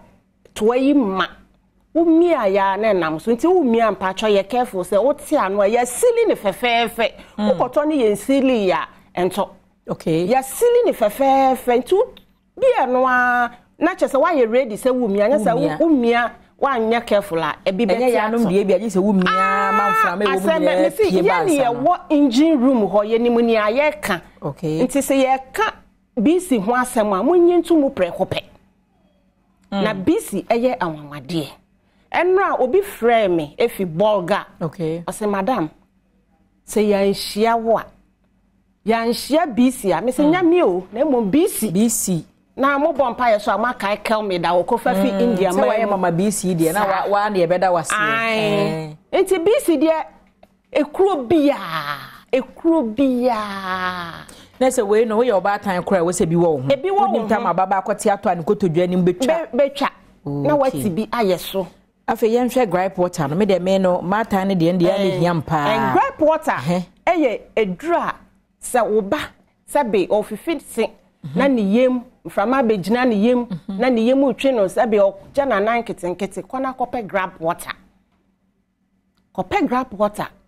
wo de ma na tew na akwala na pe baabi ada sa na mollis ne so ye de massage enkwala ye de massage enkwala na bia obeti o wiase ana wa pem ko sori anantia sori ya na nsisi ahwehwo okay wo de massage ne de twetwe na eno ano no na wa hurasi eno se na me koto bi me de asa nti we wo sori ya na meji afiri wonsem uni ha na me ka sem koto bi ba no fe no wo nantia se de wo si pempem ho na me yemahye ba fi se me nya we no meda na bada o obada ukomnim se ebe massage no to ho obeda we esi ye friend no osiesi aware nso yes obeda ma so when yakwan ye wade yakwan ada na wo de aye wade eno so ye point afi pie leaf eno ni koko de no ma me ewurade nyankopɔ koko ehu o eye yare a eye hu nti wanya adro papa sei ya ye be ye surgery ansana wo ho ato nti mesre se kona ko papa leaf ye wono ointment we miate and ye want tablet no wo benom anopa ne anwumre we nso oja wanan bia na wa papa ho fine na wo de ayeso oja wanan bia papa ho fine na wo de ayeso nti eno ointment no sabi any dosage ebia a day obi wo ho no ma ne yem yemre otimi ja na be sampre 9 nti wo ko bia na wa papa ho fine na wa ti e de aye ho e na wo ko danso a na wati wadware no wati bi yemfa yensa anti ye wo bibi ewo mu a eno na wo de beti nti we ye mia nto ye nsa so na ade akofa ho ya adwene ni nyina ho because won sa no ebia bibi wo so a emwa bia ye sa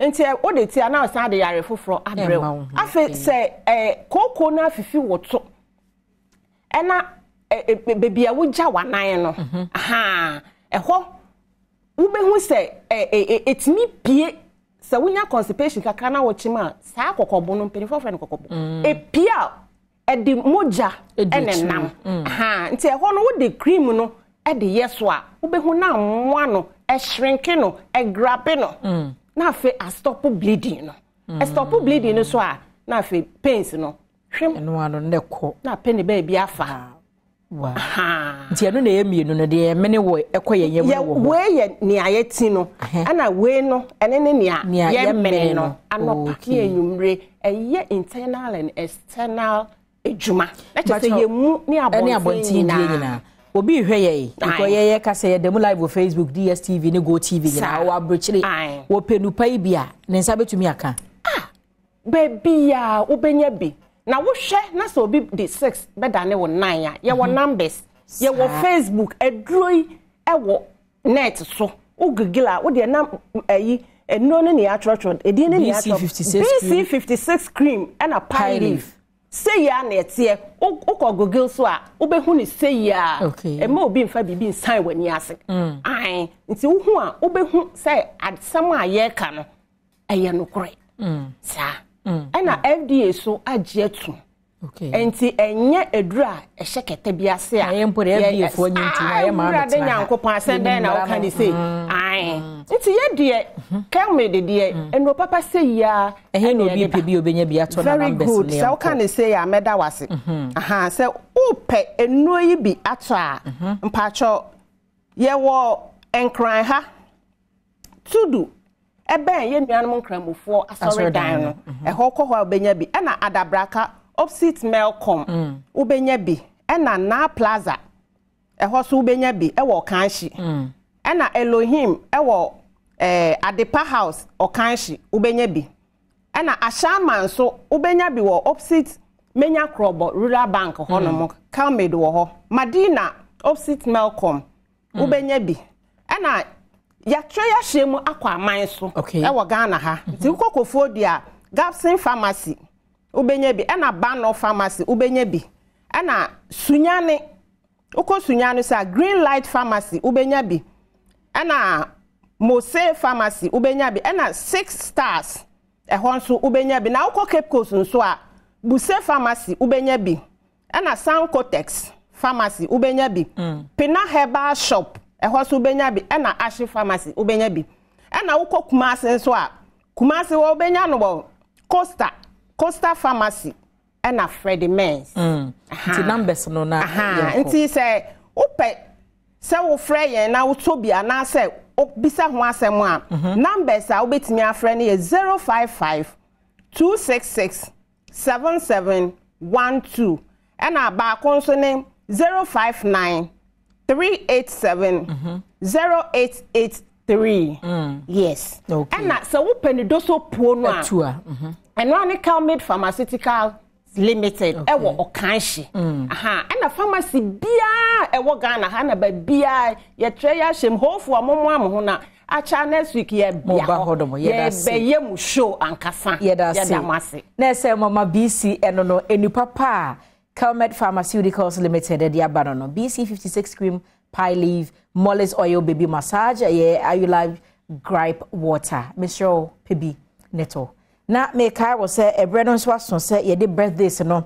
ewo mu mamo ebre na so birthday segment de dru se na mani age na se osmodi ato ase happy birthday to you episode for the birthday wish no na ye de ama na bra so se di nkomo we ye di ye enche kra na ye sign eba abedie na me Dr. Sharp Herbal and Prayer Center no company fu agidi se enye edro nko a wadi aduro kan wo no omo wu se hunhum nso wo ho nti wo ye honam ani de no wo ye hunhum de nso e ka ho fa won bebia wa kina koduru ade bua na ye hunhum na ta chiri enu nti da nei Dr. Sharp Herbal and Prayer Center aba ya wo be kire wo kwan pa na obefa so no apanyini Yaseshia. Yashia bim.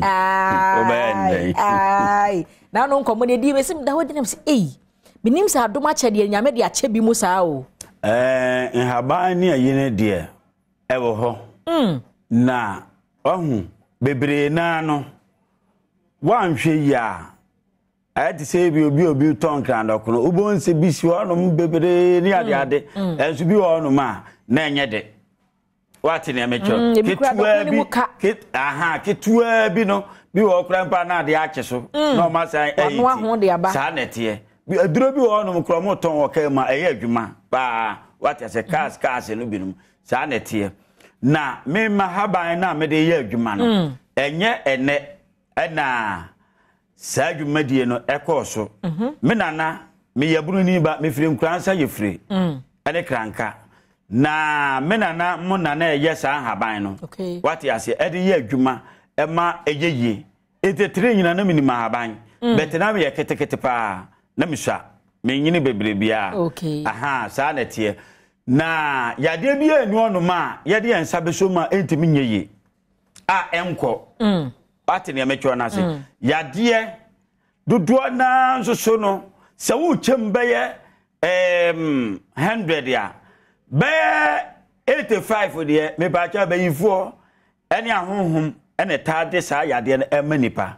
Wati ne mecho na se. Nti se obi wo onu ma se wanya woni tumi ana ahoden ankasa yade no ya aba me de besa sa yade no ode ya entimi nya de be entimi nya yi so obi se wabre acha se la se yi no me no ka asem bi yes se me no ka se so obi frɛ obi frɛ se watie yo Adom TV waba maye drama no anye ya mema ahe 500 million ana wante sa sa na me ka kire o ene nipa na nkasa nso so a ode ne yade ba no medini sika no ebema no na masiama ono nso so 150 million because ayese mabu ne kwasia no wate ne me chance gise ye ho no ye ma odura wanye wasede obi ono ma no ontua ne sika wie ontua sika no nso wie ya yeso aduo no yamfa ne nyina ama wate ne me chance aha oba ye ho no nso so a ne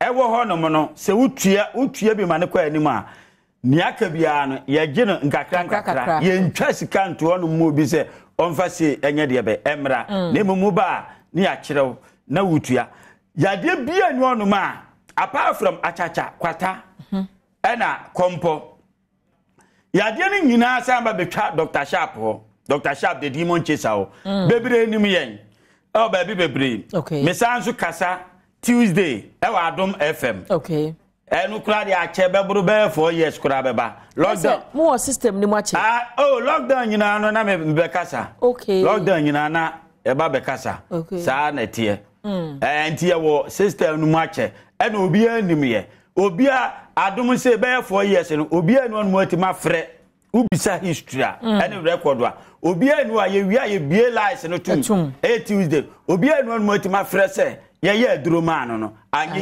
ye bie ye kase nia ye me ye aduroma na antimi anye ye no onye de be onfre no nka na wiase nyina anye de be ente life live show na edagwa ye nya nipa ba akompoda history kase pa ene records wa eda honom no ena okọ mayi no ma enkrofo first na time wo no me mampanyimfo be di adanse forest mpanyimfo ebi mu free parliament ni ade mpanyimfo bebre won ma hwe wo mo bebre ye wo record bi okra me Saddam obi abodama me de only 7 minutes per the dam no dama wa bo upa mane 19 free anu enko Burkina Faso onyi ne ho me ma na yiketua bi a me pa acho ye nyanso mbetuma de na ba wo de no ba upa wo so ye chinyefu a oba pe cars beye taxi beye 4 na pe nkrofo ka ho omo ba na me ye man na anye ya omo nyina mesi atu omo odi omo ba nyina aka metua mo drop en ka what ya say na kese mafrodo no what na metua ate sa na tie ye cancer maniko ulcer maniko pressure yes maniko stroke condemn one yes mesa mo waye okay egwu for years mo TV chemu ya no na yade ni nyina ya yi o na baby ono ma obi ono ma no nte enka nti odene ya de echinchin saa na eni adura mebo obi betima ya aduro de atoso se me ya aduro ma na anye ya mema 150 million 15,000 Ghana cedis na nka betima ya aduro no obeda no waye nipa 10 kura ba ono ma nipa 10 pempo ba ono mo for a year 1 month 1.5 billion 1.5 billion nipa 20 obetimi aye enka utimi nya aduro no what na metro bi ni ho obi wo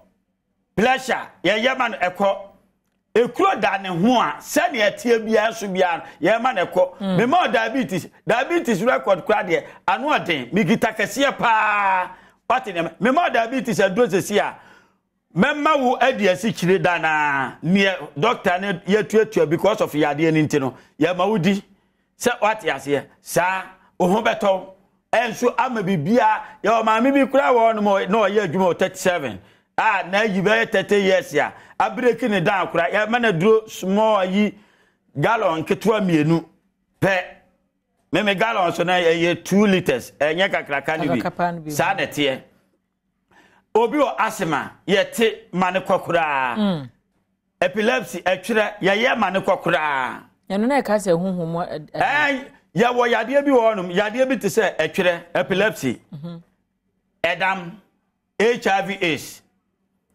ene ya friend say asthma eno no ba mekiro say sane etie bia no ye beye sunsunmu de e de aka ho what na mekiro na say se wonti ase de a ye nye me gitu aboba nyina de ye direction enye bullet ankasa first na na ye ne sabet on se tu aboba de ekitawa e ho asem kan ye first ne ye ma na ya ma de akoto insuom sa na ye no bet ye jai kura chebe 5 ache nti ye giska no me wo abofo creator kokroko kakraka the demon chaser what in the matrix on the count madwumadie no de ben eyeye obi se na nisu ni wisisi a me ya no simple e ma ne ko be 5 minutes permit me de aye but nipa na ni efra kura ma ne maye ho what in the matrix sa na tie because ebia na bibi ate aninum a egwani a enyeye me hono no menye ayi sabe nkwasi adwuma nse adifra ne de onko adifra kura no menye wani yo wisi ayo wisi me ayo wisi na sa oba na ba ko no huna de a aduro me ma de gumienu no so bebere wa mienu no bie bet yemfe no enya yi wate na mecho na se sa na tie bebere na ne ayi no wade gumienu no so a ni nyina ebie ma no wate na mecho na se bet obi onum kura ni na nkasa no bo na ewo mu na nkasa na apro apai destroy wate ase ntu ko kase eni aduru a se a o mu nyina beba anya ya obekase I said no, 150 no. Obeji 150. And me say ma kwan so say. Se me ye droma na nye ye mo say scanner say frɛ. No bia enti enka. What in me cho na say. Obani am first scanner ma report police ni oba be che mema no 100 million.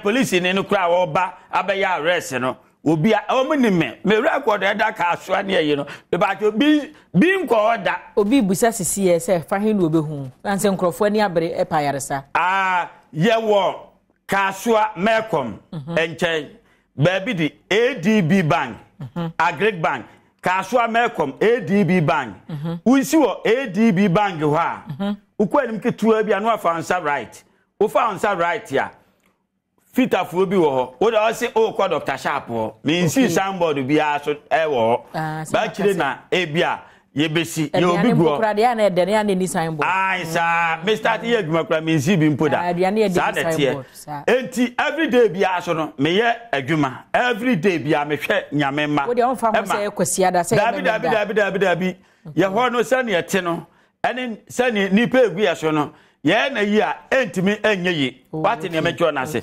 ye yade bi a obi oho in heart kidney problem liver problem ye be ya ma ohu ato dada sese so oba ne entimi anya ma eno anso oju sika na mpa cha wa ye de be wage 150 million number ni here telephone number me number se no 82 0266 14 another 14 6 9 0266 14 another 14 6 9 back on so ye 050 5 5 4 19 96 050 5 5 4 19 96 and obi on ma on hwadom bi on ma TV foforo so da me ye duro ma no se me ye duro ma obi o TV bi so na no so no ofre ma adoma Dr. Sharp na ebia no anya ehofo no eno so me ma 500 million what one Ghana city kro nya ni gise ebia me am pesa me de chew me ebru ni ba mfim class e sa de tie I don't know ebusia na se ya twetwe nkomo na Dr. Sharp Herbal and Prayer Center numbers no e dey go screen this no fra akaso a na won wo na wa direction na watumi aba na apomuden pa wo no wonsa kan ono kwa no woto nchia oye na anye yi a o ma 150 million we twatwa osika ama afa yensan enko na birthday wish no yentoa so na we free wolanyo ho wolanyo eye opanyini ya wanya ne ba bi ko ma mpanyira da Rollins ebusuya asante ba betena sei na mpense mu atoa so ewo Badwam so wo hia me a eya freme anoche wa ba ajra sewa memwachi Prophet Sonko Nana Kwachi to no afro PRO anopai machia ujuma pa odi diboa omai Ghana Prophet Nana Kwachi anopai chia do no afro PRO machia anopai na mensa weshe me aminia ba Lily efua ofori wa Mustafa obia nim Lily osigu nim no still nim no Lily Efua Oforiwa Mustafa 45 years today ni kwani ya shasi radio gold da mnimu se wanyi ne sa ba ho of papa so Lily happy birthday Sonko pa enko emfa ema baby a obi amigiri se ne akoyefia na de enyina ye be hia ne atena se na yetimi edi adwuma na me welcome Apostolic Empowerment Ministries of Paying Apostle Salasi Adai back from the trip or go around the world. Mejiri se bibia akokama Apostolic Empowerment as a former in-house chairman. It's a Friday. Asemi dika the dawa koma so obetimi ameati ehunu no. Ene obechesa nkomo na wi ansa na bedwafo ai krado tina se ame di nkomo no. Yetimi di nkomo. Ma remfi se election headquarters so on the 27th of this month ewo Asen North. The Ecoso by election emunsem nyina no. The Ebebro and the major lead contenders, the MPP NDC, you said the Abacosem, so it is a connect dear. Yamia do my conso. A Mary, if you say MPP, Amanuko, Nipa, me, and Nuakofa Krata, NDC, dear, Yera Jachiquace, and not making kind of Krata and a crowd, no one Casa says in a bubu, ably supported by the party, the NDC. So no one is a Kujina. Say a year Mrashibini, now on to so about. So we'll see how it goes, but also our job also should be Debia that Mamenka was a Asidaka say pardon Dema. We appreciate you so much. So our Jibra also should be. Now Menka will say the MPP a year presidential primaries national and rather Kennedy a compreko in Japan and also confirm the forms. It is saying era Kote free, era Kennedy Japan, era Japan.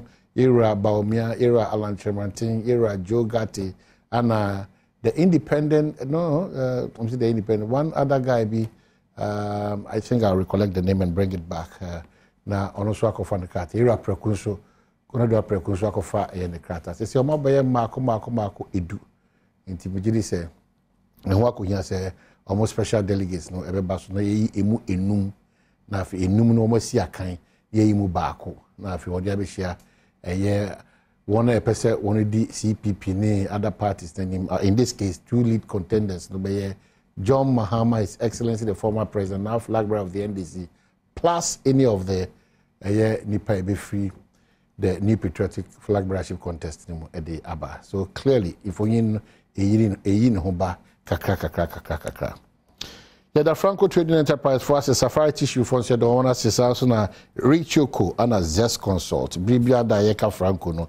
Na me ma setting quick reminders say Okopel Nokia now Samsung at all ma iPhone and a smart TV a free 32 to 55 inches Franco air condition and also free 1.5 horsepower coupled to horsepower and 2.5. A face so open CCTV camera functions no bibia e won bi na asemu sia watimenya adaje atima hwede course na Franco for so mbo osa kwan so eno chi om se uko wono shops ahodo o manum ba bia obenya bi ato ne o modi hu dwuma nyina obenya bi ato ohonom ka hunu se o mo ndi dwa social media enti no na afi no bi se what of Franco TV for 50 cities fa we ma na only dey come on Facebook there be wati e basa pe na obi na person or the 6 and then 9 for one wall 0246 422338 and 05559 39311 wati mini won akasama biako Franco Trading Enterprise ya jia tum still phone papa fi ene ehonum na makoso so aka wo se onyame adom FM Father's Day a free prostate screening so beba so inti share so say your radio station out here pa multimedia mabako 106.3 FM Adom FM omne endpoint homeopathic clinic for case and he say one beba ebeboabo oni pe wasa me Accra Sprinters Road Shell signboard tema community 22 Ropongi restaurant Takra behind the police station Anaji Kumasi behind Angel School, Techiman Hensha, Opsi Jasbro filling station, Enzima, Ben Cowbank, Hona Nyami Admefia, 17th of June. Wono Ebetina Sena, Wana Boabo, Nipa Ahodo, Wana Titru Mema, Yeshe prostrate, free screening, prostrate, endpoint for one other. If you are not Panuncia, Ekopman, you may no num, and as screening, no, Ebekos Yanshan so.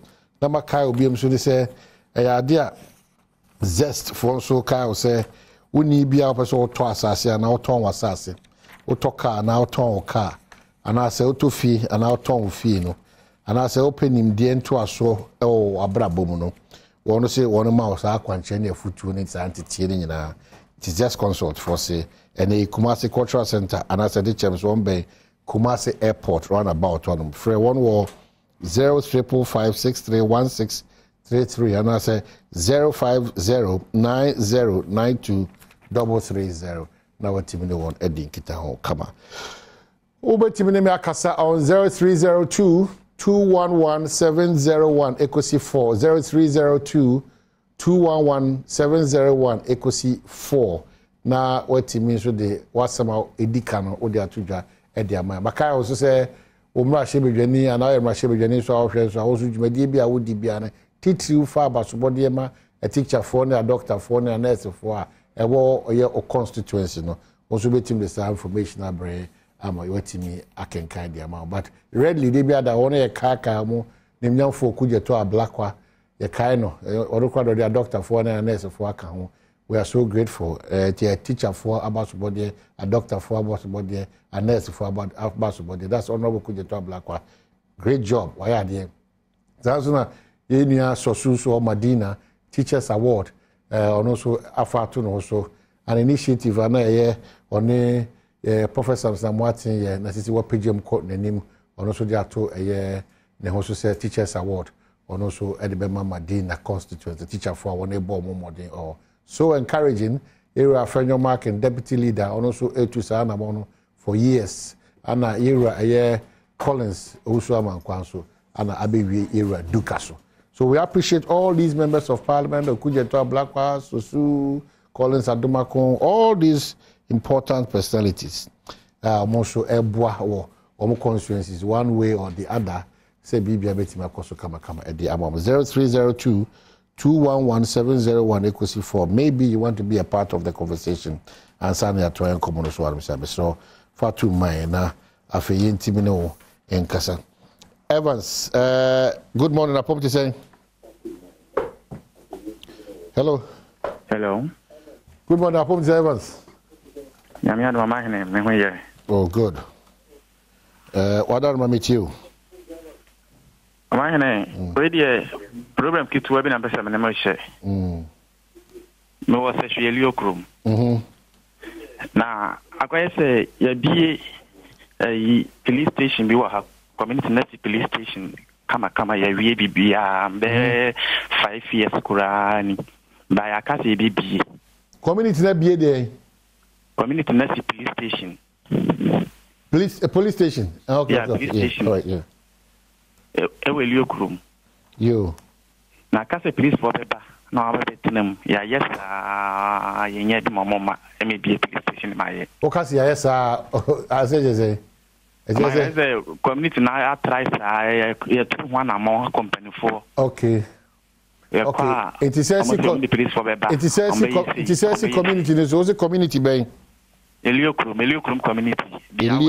community okay yo it was me that said this is very important mo wie mo police station mo here say police for beba no mo bebo mama I would any chrono ne basa na no etima brase fantastic yes we dey no betum yeah, we didn't pay for we appreciate so much. Then we are back to studio. Bram paying for it. Why the bit team in 0302 211 701 Achihine, or is that the Achihine? Is that the name? Good morning. Hello, good morning. Good morning, no man, no Cabrantante. Bema, I'll conde Eldon, to set to my any gun of Winina. Okay, from a Palacian, I die na, yet na. I keep me to be quiet. Okay, so say you be quiet, more ye. Yamia Dunya, ye pa, name ya time for an ebre, or more Dawson pa. Okay, but you be you. Oh, my name, Madame Nakupon Srapa Papa. None of the Mepesa, Abano, your mamma pan say. Say, oh, call, say she be quiet. A year could be a friend at the bell round number 2. Maybe a major minimum sanka, can be a quanim. But a banner to me, I am why I can't city at the I can't city the fire could see at the bell round number 2. And the word number 2 chrono. And what to us number 1. And what was what could do and see him. Intimate number 2 for no crime yet, since so to my a chance of why you fall a chance of only a 10 quarter. Intimate Rabano. Say omeboa at the bell number 2 for no crano. When ye a mom or without Roma. Okay, all right. Yeah, that's a piece also timidity and come away a bray. Yet we see them say, yeah, try and come on. So you say, more money, I made was some other time. When you're going to timidity, didn't come away. I say, dear. Chief Biney Hamilton Nixon, former Deputy National Organizer, the NDC at Stassen. And the last time I checked, I didn't read something good about you, my very good friend. In the papers. David, no, sorry. Now when you're there, sorry. Yeah. Okay, good. Yeah, courier service near cool store near company now representing a cool now representing but that was not the promise you gave us. You say once you've taken over, Brano no Obama Duma Potia mo ye ne di e koso we ba timoka o si de Juma no because you say baby a Ghana for do na anya hu the e koso ndi that's major yeah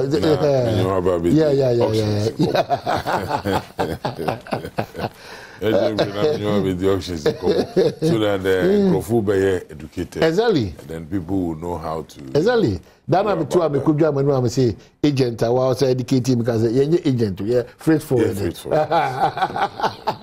yeah free for akwa baby yeah why me reading papers why when you chairman me chairman me chairman be anko now who papers when running ready but if if you have an ambition and the only way to get to what you want is to come and damage my image and my reputation in the eye. And they said, "Oh, I'm banker, yeah." baby. And you chairman, I mean, Obi, sorry, on my name, Mamenchia, work here for you now. I'm the politics here, you know. I say the a boo and any the Edimaya home. Integrity is very important.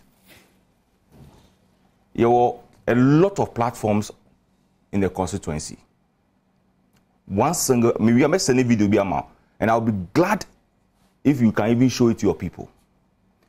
31st December 2020, after the election, my former vice chairman, Osansu, the presiding member of our assembly, I said today, our assemblyman currently at Memete electoral area.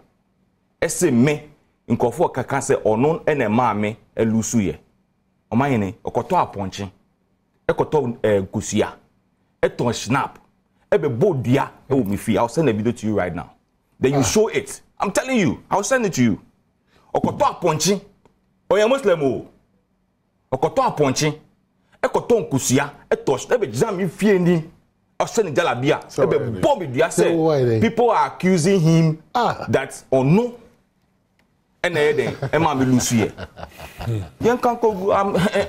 there's nobody who called me and spoke to me about this matter. I kept quiet. I let everything to the hands of God. Your platform so obi abase obe contest ebi mu dinechi. By the virtue of dinechi too, they wake up in the morning and they would insult me from morning to evening. To extend that one guy, who is a police executive member, I'll say, I'll reveal all his secrets. I'll let people know the reason why he always win the primaries. That or Phil say, and no, and Emmanuel, the confidence that this time, so we need primaries. And that he kills somebody, he cuts the head, cuts the legs, and bury it in his house. I have the message on my phone. And then he went to bury the body, no,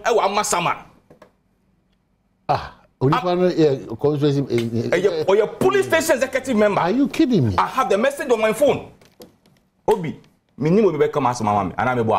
this is a murder case. So I went to report the matter to the police. Sure. That's the right. It's a very serious matter. So when I went to report the matter to the police invited you. You came, you command a statement. Usubema statement. You admitted said the executive called you and asked you, say, and someone can go and apologize on the platform. You never did. We went to the commander, the divisional commander, the Doko Opa Kohona Kobisa case. No, almost say, Commander Nick Kasano. I see you say, Commander Ninyobia. The commander said, from the way the thing is, let's go to court. Yeah. We went to court. You didn't come to court. They issued a bench warrant for your arrest.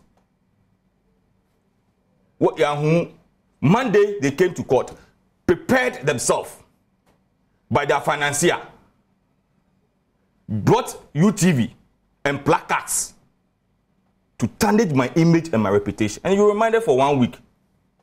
Africa never called assembly. Then you have access to the media. I'm a media person, but I have a mind who brought me up, projected me in my political career, who always invite me to also come and speak my mind. And you see, let me take this opportunity to thank all the media houses. Ana masomimu because from enwa ahomache me nim station me nkwa omun frame me and say we have seen this story. We want to hear the side of your story before we discuss it. I was shocked. In fact, even the producer at Peace FM, Prince FM, was so honorable. I want to hear your side before we air this thing. Let me say, Prince, I won't say anything. I'll send you the messages. Let me send the messages, Nima, Prince. I say, so is that the issue? Let me say, yes. So where have I gone wrong? Hey, namosu chibani mama nyasema emu shibao. Mama yemsi de ye mi yanu kan se o. Obi wo chibani mu party the more constituency. No friend must say, oh, honorable.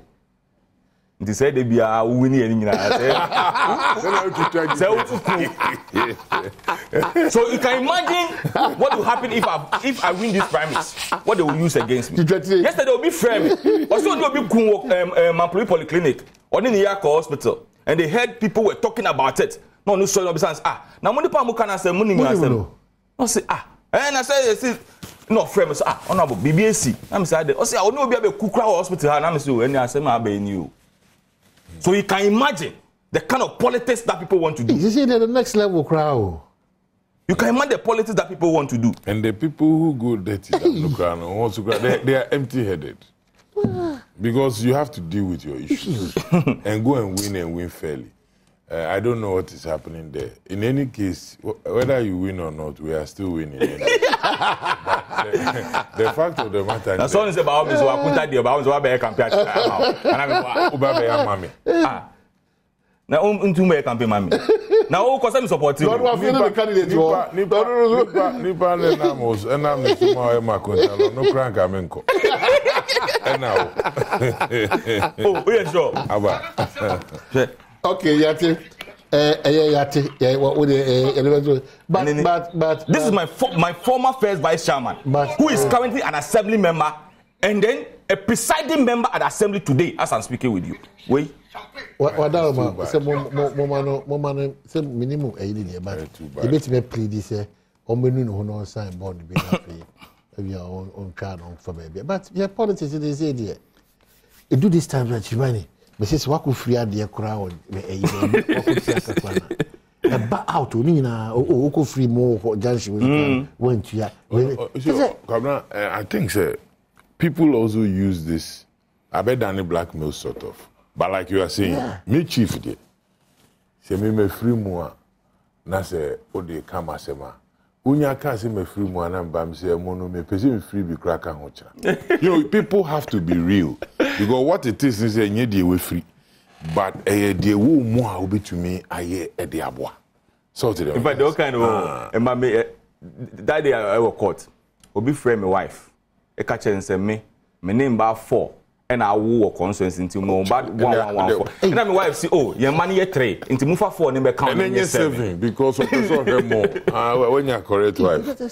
I'm telling you. Oh, yes. Now, am I a channel more show? A channel. You are supporting somebody. You have no idea. I mean, what kind of politics are we doing? On Nassau, no credit. Oh yeah. That's a weak apple. But once you have decided, we got you. It's almost the apple tree normal there. No. And our train just was what or no with the case you're discussing to say. I think say with time, sort of say. But he has to set record straight like you are doing. And perhaps we key. Then you plead for Nyankopon say, "O mamre." Yeah. Come on, the over have a confirm who be a say no crescent no by the facts and I bet you so media no. Okay, now the Gunipane Hufia Emremono, and a typical example is one of the topics we are going to discuss today, which is dom level. Dom level. So what did I make an answer? More let's hasten slowly. I think power is getting in the minds of people so much that and no man is saying Crawford and crown, then they are doing it at the end of the day. If you get the power, unya power no now we're driving. There are people that we know the power sticking them to certain the next levels. Level, and when you see them today, you want to dodge because say you don't want to feel so bad. Also extreme until when you see him, you try to even walk away. Send a bear, you save that. It's about time I who say and when we are doing it, we do it also well. I just say now why more problem. You don't no more problem. And yet on no person. It's no more problem. People have no more problem. Oh man, say it is all about political power, not Ghana. But I don't want to change into the You are interested in the double issue. What's the issue with the I'm very interested in the intent of my former MP for Asen North. Or declare say another. Yes.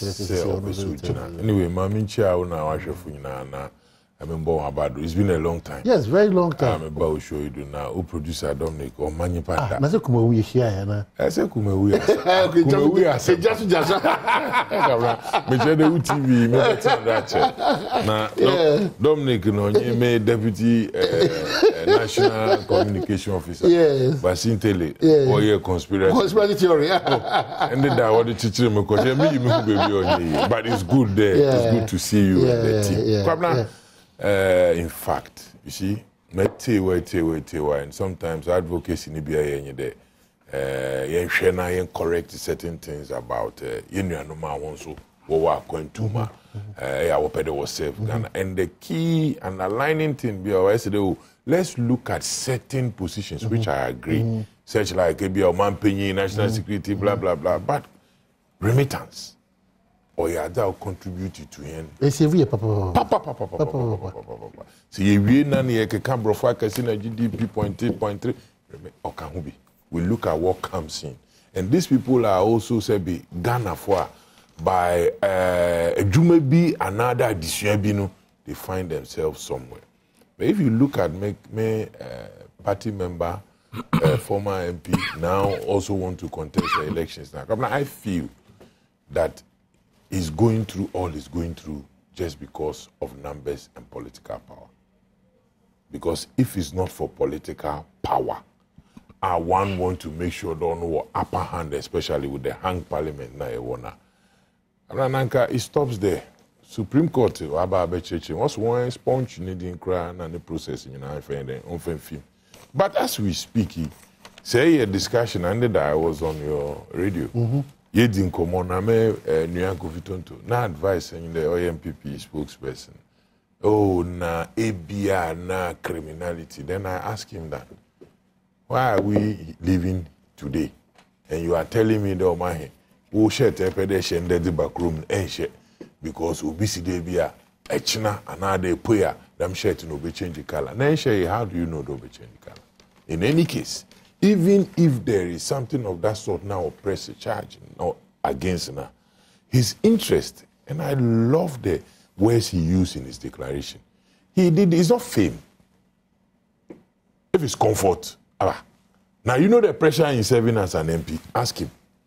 He would have stayed in Canada and then, enjoyed life. But, well, Ebiana or Pepanoma politics one, or some or Pepando Bosom. In our election, we're winning. We winning elections. Onam sem so internal, so external. Nehem Pempendra Yekudu. Yimpano we nefi Emma also obesan ejina bioma. Our etnechiri no usu elusu yinde Ebiana assembly. Now, sa assembly wo home pa.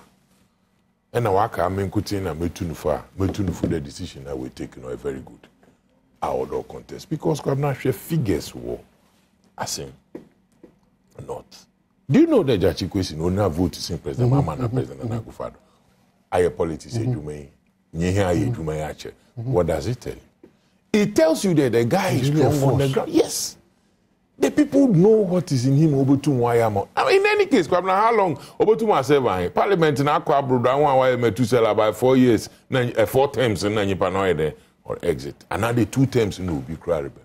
And you know what it is in there? Say Yimpano do na will feed on no Obotum Jumana.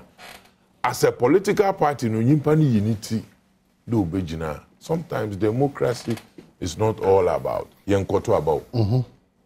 Sometimes election is part of the process. And he said that you were in unity crown on and kade obedojina. And a party ni ye ni hwehwem no hu de or your candidate be identity to her obotum aboa na wetum we win elections. Now why ye juma da man microphone so opedo ya ehun behia de ednebeko. Nti impabo nyina e detanichi. For those who threaten him the ebi ana was overcharge bi na project na this and kabna Mame pede me kan we free kesi do mo bia otin there. Nelson Mandela. Okufiado. Onam ne politics or ye no war the one. Ofifiade be no be den. Obe yo mampenyi. Se obi na dwenyin de onu no wotum no. Enti kwan bia onu botum wa ye ne hihye na obeye na ma opede oto no no wato na. Etum ni ra na gasa onye ira otumfu nyankopon. Na praising Hona and Grofo threat there, and now I bibi, and now what did Massa, a hono, mean who do be a code prison or you monkey to a picture the abada. Or a yimpa. Ubi crowd the heart, now some not the hono crank, you do alcohol. But when you can say, I no pay or to. Na se Ghana na yesterday, he na a bechicher. Na MPP, na nado danko Akufo-Addo nankasa oba ban baby, ma what did you scapa, only Henry and ma what it man on it. What Jim Papa, and I bear me boy. Now, what are we telling those people there? Kwabna, are we encouraging them? We think that this is about Jachi. No! It's about many Ghanaians. And for we, once our unity, once our figures no all support today, indeed, the performance of the current government now. We, in our minds and soul, we just did our best bet. Now, anything that we will do to make sure that I say no to sit, you maintain. 1, 2. Ya ye jumadin extra enyim de da me by election ya wa be. Oye friend no, oye test case officer. Na 2024 no, asem kesi besi omayima. Asem kesi obesi omayim de obitido osmatina do. Obi opposition also be de obaba. Ena nyankopon na nkasa no, onam nsema orokodo omayima. Ebi na adwenche de no politicians. There were civil society organizations here. People have come out boldly. The MPP should not only tell us that Ukraine COVID na onokochino wama ye hwachiri. They should speak truth to power. It's a test case. And we are going to work hard. And I know that Ghanaians are who nara se bi ne ndema wakwatwe ama hono. This will be the right place I want to betchema bande behunde indeed. Indeed. Ghana for no sebi what's in suta approach no ede ojewo Ghana for no be demonstrate in my government in there onyaja nzema no record on sebi wo pede na mum say opportunity abanas wo be send signal be send them correct signal no whatever it gives us a room there other hand so ye dwumade na Kumewu Michelle. Yeah. Na ehwe Kumewu skirmishes na MPP na ehwe we experience when I just that by the position there are so many things I hear politicians here kure hu anu ayedi. Cause some time ago Galam says and sembe na no sebo so. What's we call what be na obetina na when you are business in there ensema ebeka onene adichina so radio na me hu na fi tempo go Missy do. Missy do. If you we as a party, what we have done today, we have learned and our wrongs be our cordon, correct and right, and call on every NDC person out there the ones or that to go there by election cordon. But it's no more a matter of central region. It's a national issue. To be a OT, be a na, or quota, over contribute to my NDC, over power. The road is leading to Kumewa. Be Amrana, Onosumbrana, Oba Boa, or Kwana, able to. Mrs. Asen North, sorry. The road leads to Asen North. I able Konia, Kwakoye, the Medumazen, Yetum, Yede. Actually, we are ready to rescue Ghana. Okay, so that is the argument of the NDC. And Papa Dano are making kind of crata one. Watch from A to Z. Baby, I didn't do. Then I also back. My name, Medasi. Jachi Kwesen declare intention to contest as in North by election. My name, as some woman say. I didn't go fast as I'm winning a buy. Kumewu by election is different from Asin North by election. Sure. Kumewu by election is an unfortunate thing that happened to the MPP and the country as a whole, and Parliament in general.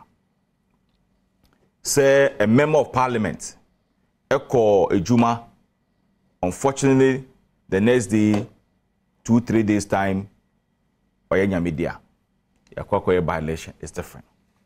In this case, you say Jachi Kwesen, former member of Parliament for Asen North,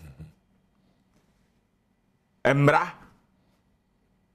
any AD, ewo nyame bia antuto ye enti.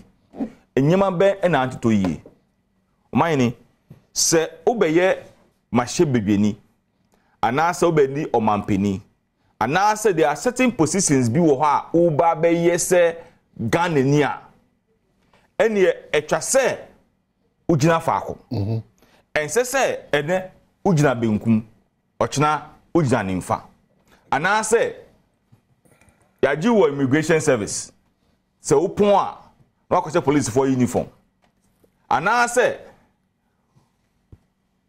Apostle Salasi oho na okwa sorry na upon a upie kakra na wonso oba woni kakra Trinity Presby ho no wasa kwahye ho de o chende na ze onimu so fo pa o madam fo pa no madam fo papa mfa me papa so fo de nyame hira no Ghana dani but me ni wasem because birthday na do a or yes selection ebi mo ha no ma ko breakfast possible ni mo possible no me ntina uni o mai ni ntina me kaza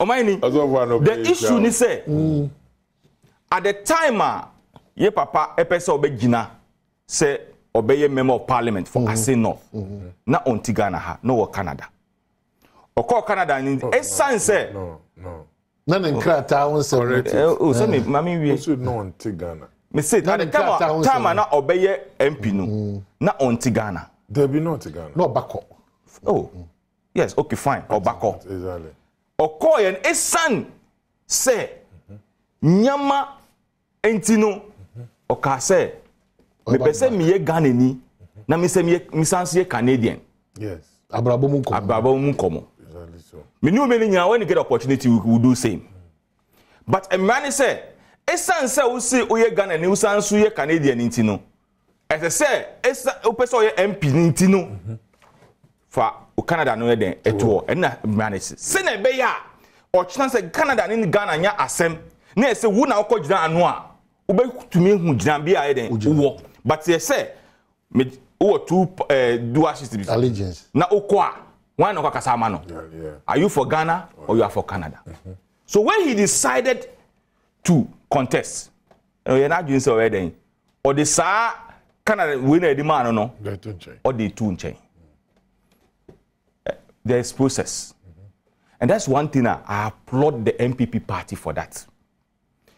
You have a nomination this month for parliamentary primaries. Say who primaries now so who winning and you become a candidate.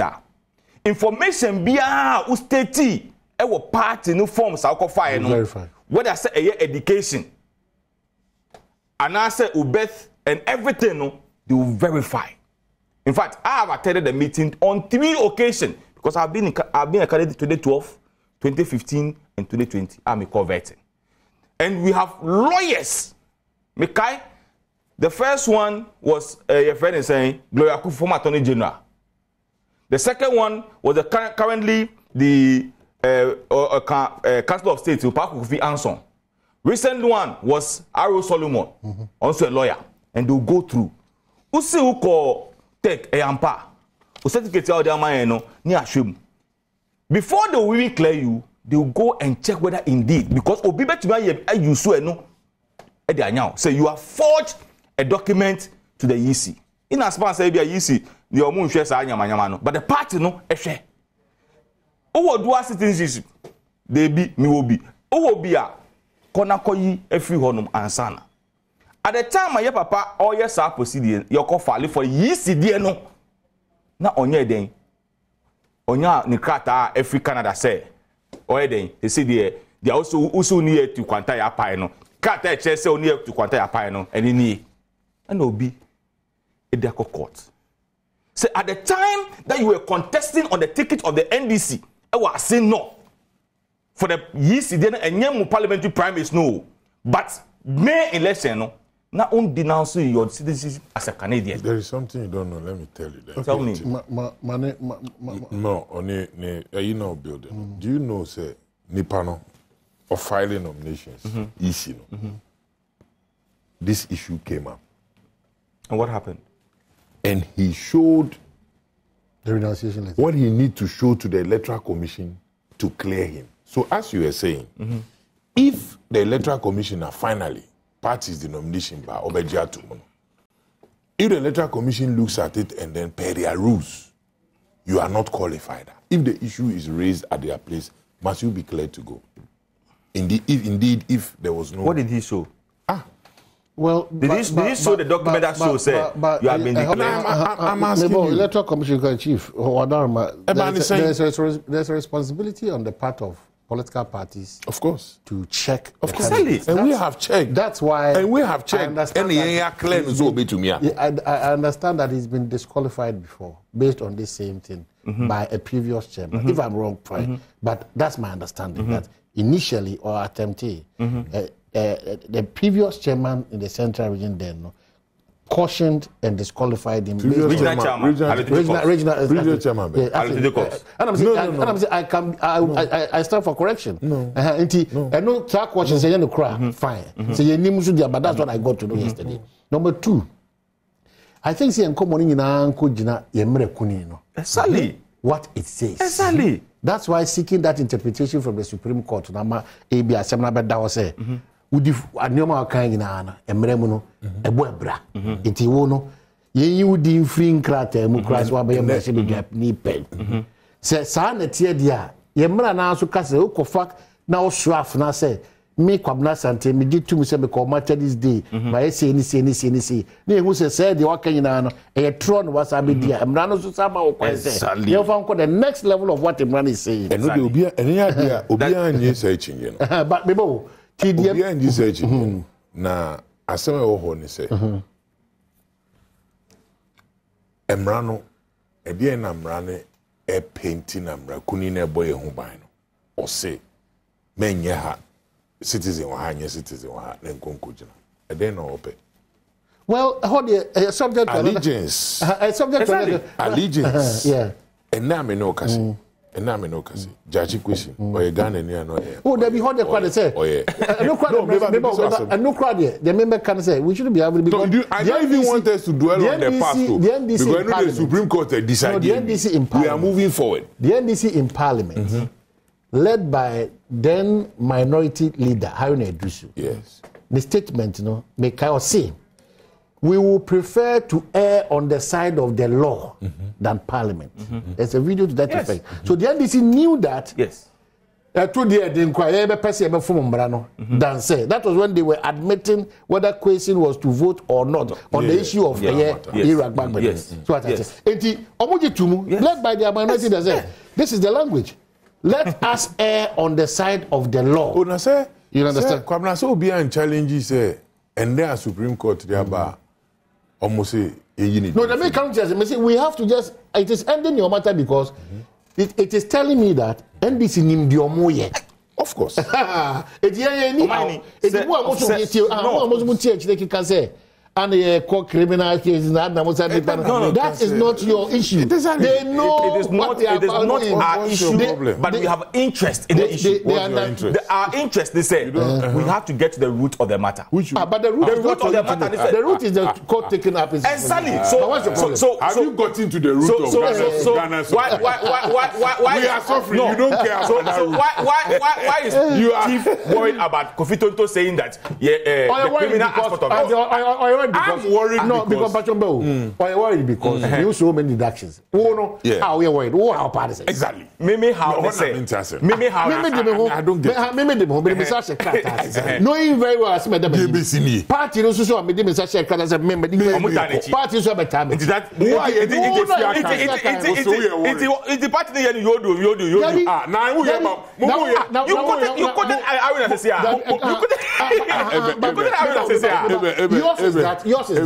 yours is that you will fear Juma. Even don't go there. That is why. Just look at what the court will say. And we are politicians. And you're Pentecost in here. Is the fact that they know. That is the reason why Juma said. That is why means. That is why any Justin Kudia omuja wo kumewu wukwada no omuko ase so they are focused so quiet so they are focused. Allow the NDC to face their own brands. But you have got it here for us to discuss. And I can say at the end of the day no court can say about kumewu that me say about but he's a national organizer. So from Kumewu straight to Asin with the general secretary. So Omaini. Did you listen? Did you listen? Omaini, did you listen to Chibani when he was making his comments? In his closing remarks on Justice he is appealing to all NDC members that all road leads to Asin. So now the beings that they are saying the Electoral Commission has given a document that him has read it out and everybody knows the media funyina mo akama yate there was a yekoto about 27 yes enti no tama edi Kumewu na esi yewie na omahen witness na na bi na kodi akwe na bibi so there na Electoral Commission also here kwa na tell them information say na judgment naba judgment from the Supreme Court obadabe hey honorable. So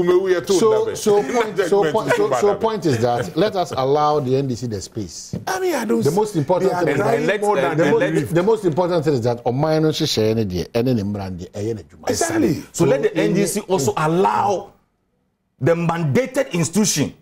Which one? Which is the court. Normal interview. Why? No. Supreme Court judge nominee echo your friend is vetting. What is the Omukan? Almost say they have issues to ask the woman. Yes. They would not take part in approving the woman until say Omusaka Jasikwe. What's your problem with that? Hey, what's the problem with that? Who says it? Or today, Akwea video email or Howie.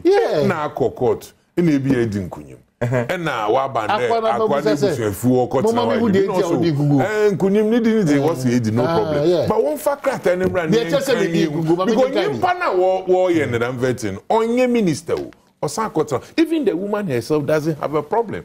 MPP, why? My problem is why do you have to base on Obi Asem? It's a matter of Debbie. CJ. Appointed one. Say party no interest because only power parliament. Yes. Anna, she be a cobase embrano, must a calf and a free parliament. It's the party in your hand, say, quite fast with free parliament. And you say, meanwhile, you run out here in Nimusu. What was wrong? It may she almost say, oh, my young Madaroma, dear Comu, money is what's wrong with that? My only MPB or Yambi, the baby call. Sakandi. FN Honorable Adamu Sakandi. Yeah. Dramani. Yeah. And the Dramani Sakandi. This same situation. But this same situation. You know who benefited from this sentence? One benefited. Do you know who benefited from it? Who became the MP at that time? Oh. Which party benefited from it at the end of the day? I mean, but you call it benefit? No, yes. Finally so. No, because sometimes the utterances and the way a man will put things, no, you make people to do reference to other issues. Was honorable guy acclamation and I said to Amotuaba. Oh. So now, I was so confident. So I say, "Move on, retain." You know, that's me. Was our confidence? And say, "Yeah, come and say, exactly." Intin say, "Who can say who go win you?" And command in the scene to say, "The Nipano offensive criminal and can't you read the consent with you?" It's almost the moment for football. It's now who are football? Last half hour. Oh my! Who are football? Many man say. Who say? Okay, about Aruna do. Because Aruna do say. They will prefer to add the constitutional provision than the parliament. Yeah. Then I could see at the end of the day. I don't cry. No, what? Then I could see. I could see. Say. Dama or Froja Chikusi. Why are you crying more than they believe? I'm crying because I'm a citizen. The phone rule. Hey, now who be that? Now who man? If your man, what's not shame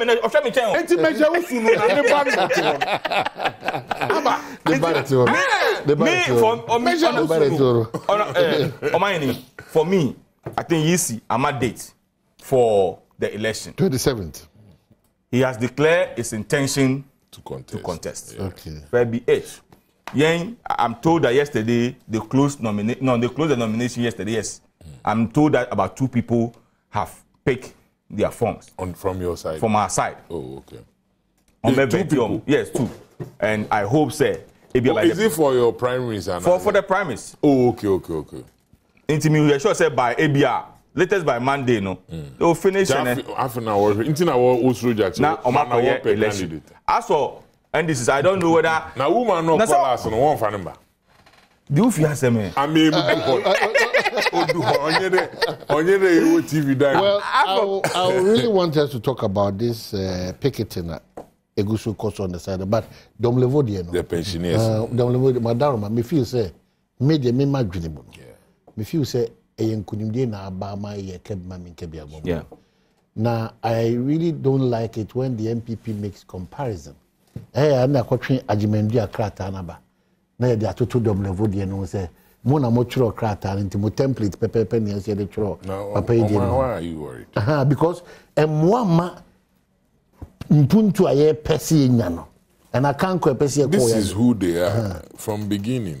Anyway, I don't know more kasa. So from the beginning, if we have erred on the side of the law, not correcting as of Maya, and Ajimendia, Mochuro say mano, and I actually say, let's say Buapayajman here, no.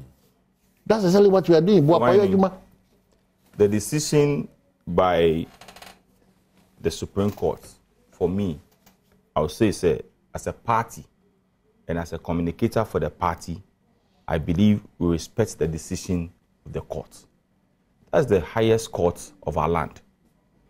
Domolevo FO say, in one way or the other, no, he was not treated fairly or well as he thinks. Domolevo should not be thinking that. We should think so for as Ghanaians. Oh, that's more positive.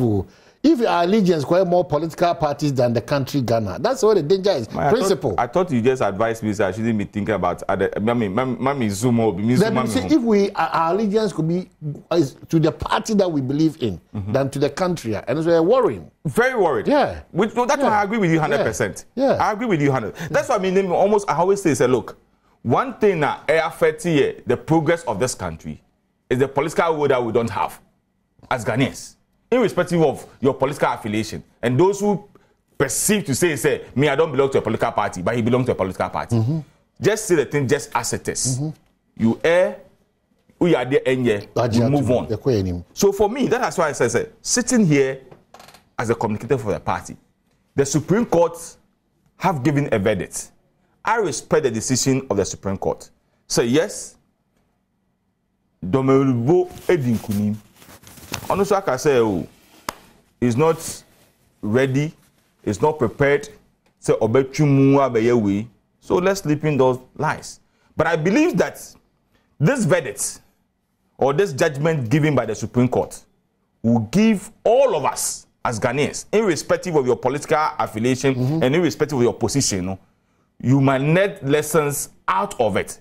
It might not be a government institution, but even in this private institution, okay, so let's watch this for 20 seconds and come back. Chief Bekadom Levo, they will do the picketing by our fathers and mothers at the finance ministry. Was not in court, and you yourself have admitted that you did not serve him the process. Under the circumstances, let him err on the side of law and bear the consequence in court. So let him take the oath because he's not been served any process. He will appear before court. For the merits of the matter to be determined. Jachi Kwesen was not in court, and you yourself have admitted that you did not serve him the process. Under the circumstances, let him err on the side of law and bear the consequence in court. So let him take the oath because he's not been served any process. He will appear before court. For the merits. Sit as a MPP for, I think the Haruna Idrisu sounds is clear over there. Yes. They know what they're about. And I mean, so one man. I said, now the Okas NDC in India, a lawyer for being for, therefore they know what they're about. Yes. Yenda Franco Trade Enterprise for us, a safari tissue, reach your corner, Zest Consult, and Consult Dormas, say, what else you are conscious. Chief, quickly, be a concern about picketing now. I think the Papa Dom level to the American or the Ghana Funina, but you see, this issue, honorable, no, a serious matter. Very. Serious matter. Changing the laws. Changing the laws. What can kangaroo governance? Them na brofaka sitrema. Change my explanation. Professor Mizie they do letter B will be changed. From day one, President Baya no go plagiarize you in his speech. More yina. Koka also be no yena. It's on a lobby na bad no be. Ne papa na wa vindicating. Na more me denye there also there. President does not pay tax. President no tu na yisi no do botu. Na nda we nya da me obi si do abanti no nko na nka o ma no nsan onko won compensate na the more the what the man also dabi. We move on in life. In any case, president na runtu tax. It is no bad o man fu nintu an tax. O man fu na nda won ho akire ho a enne se bi yehu bebi a de crash church the IMF no abeso yensan.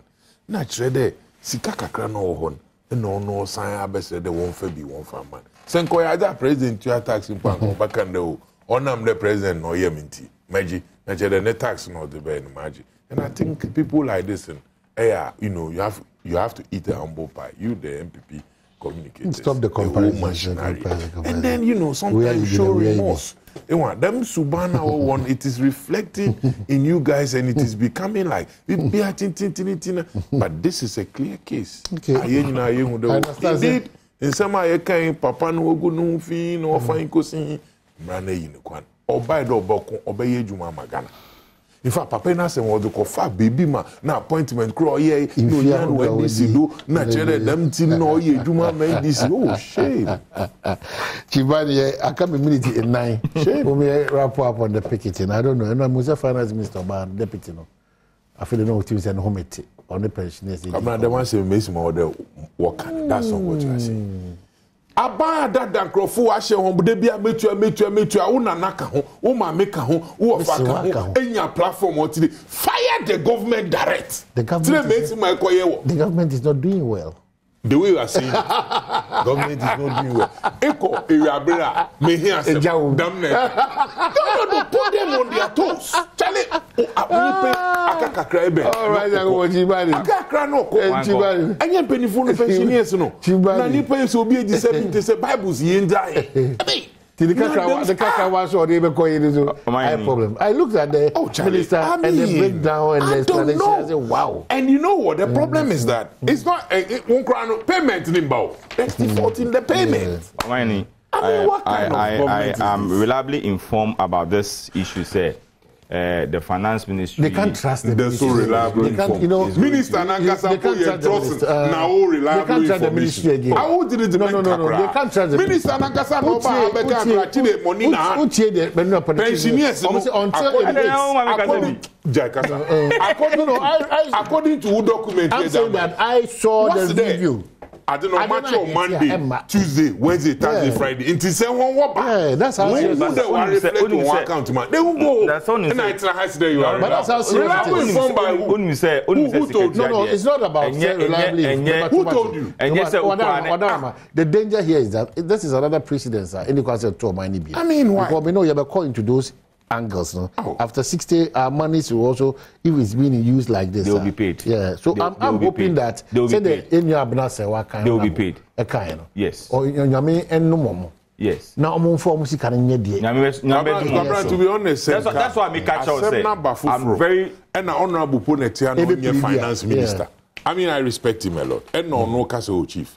My 1 or 2 checks been I'll give you the benefit of that. The president himself first said we won't take it.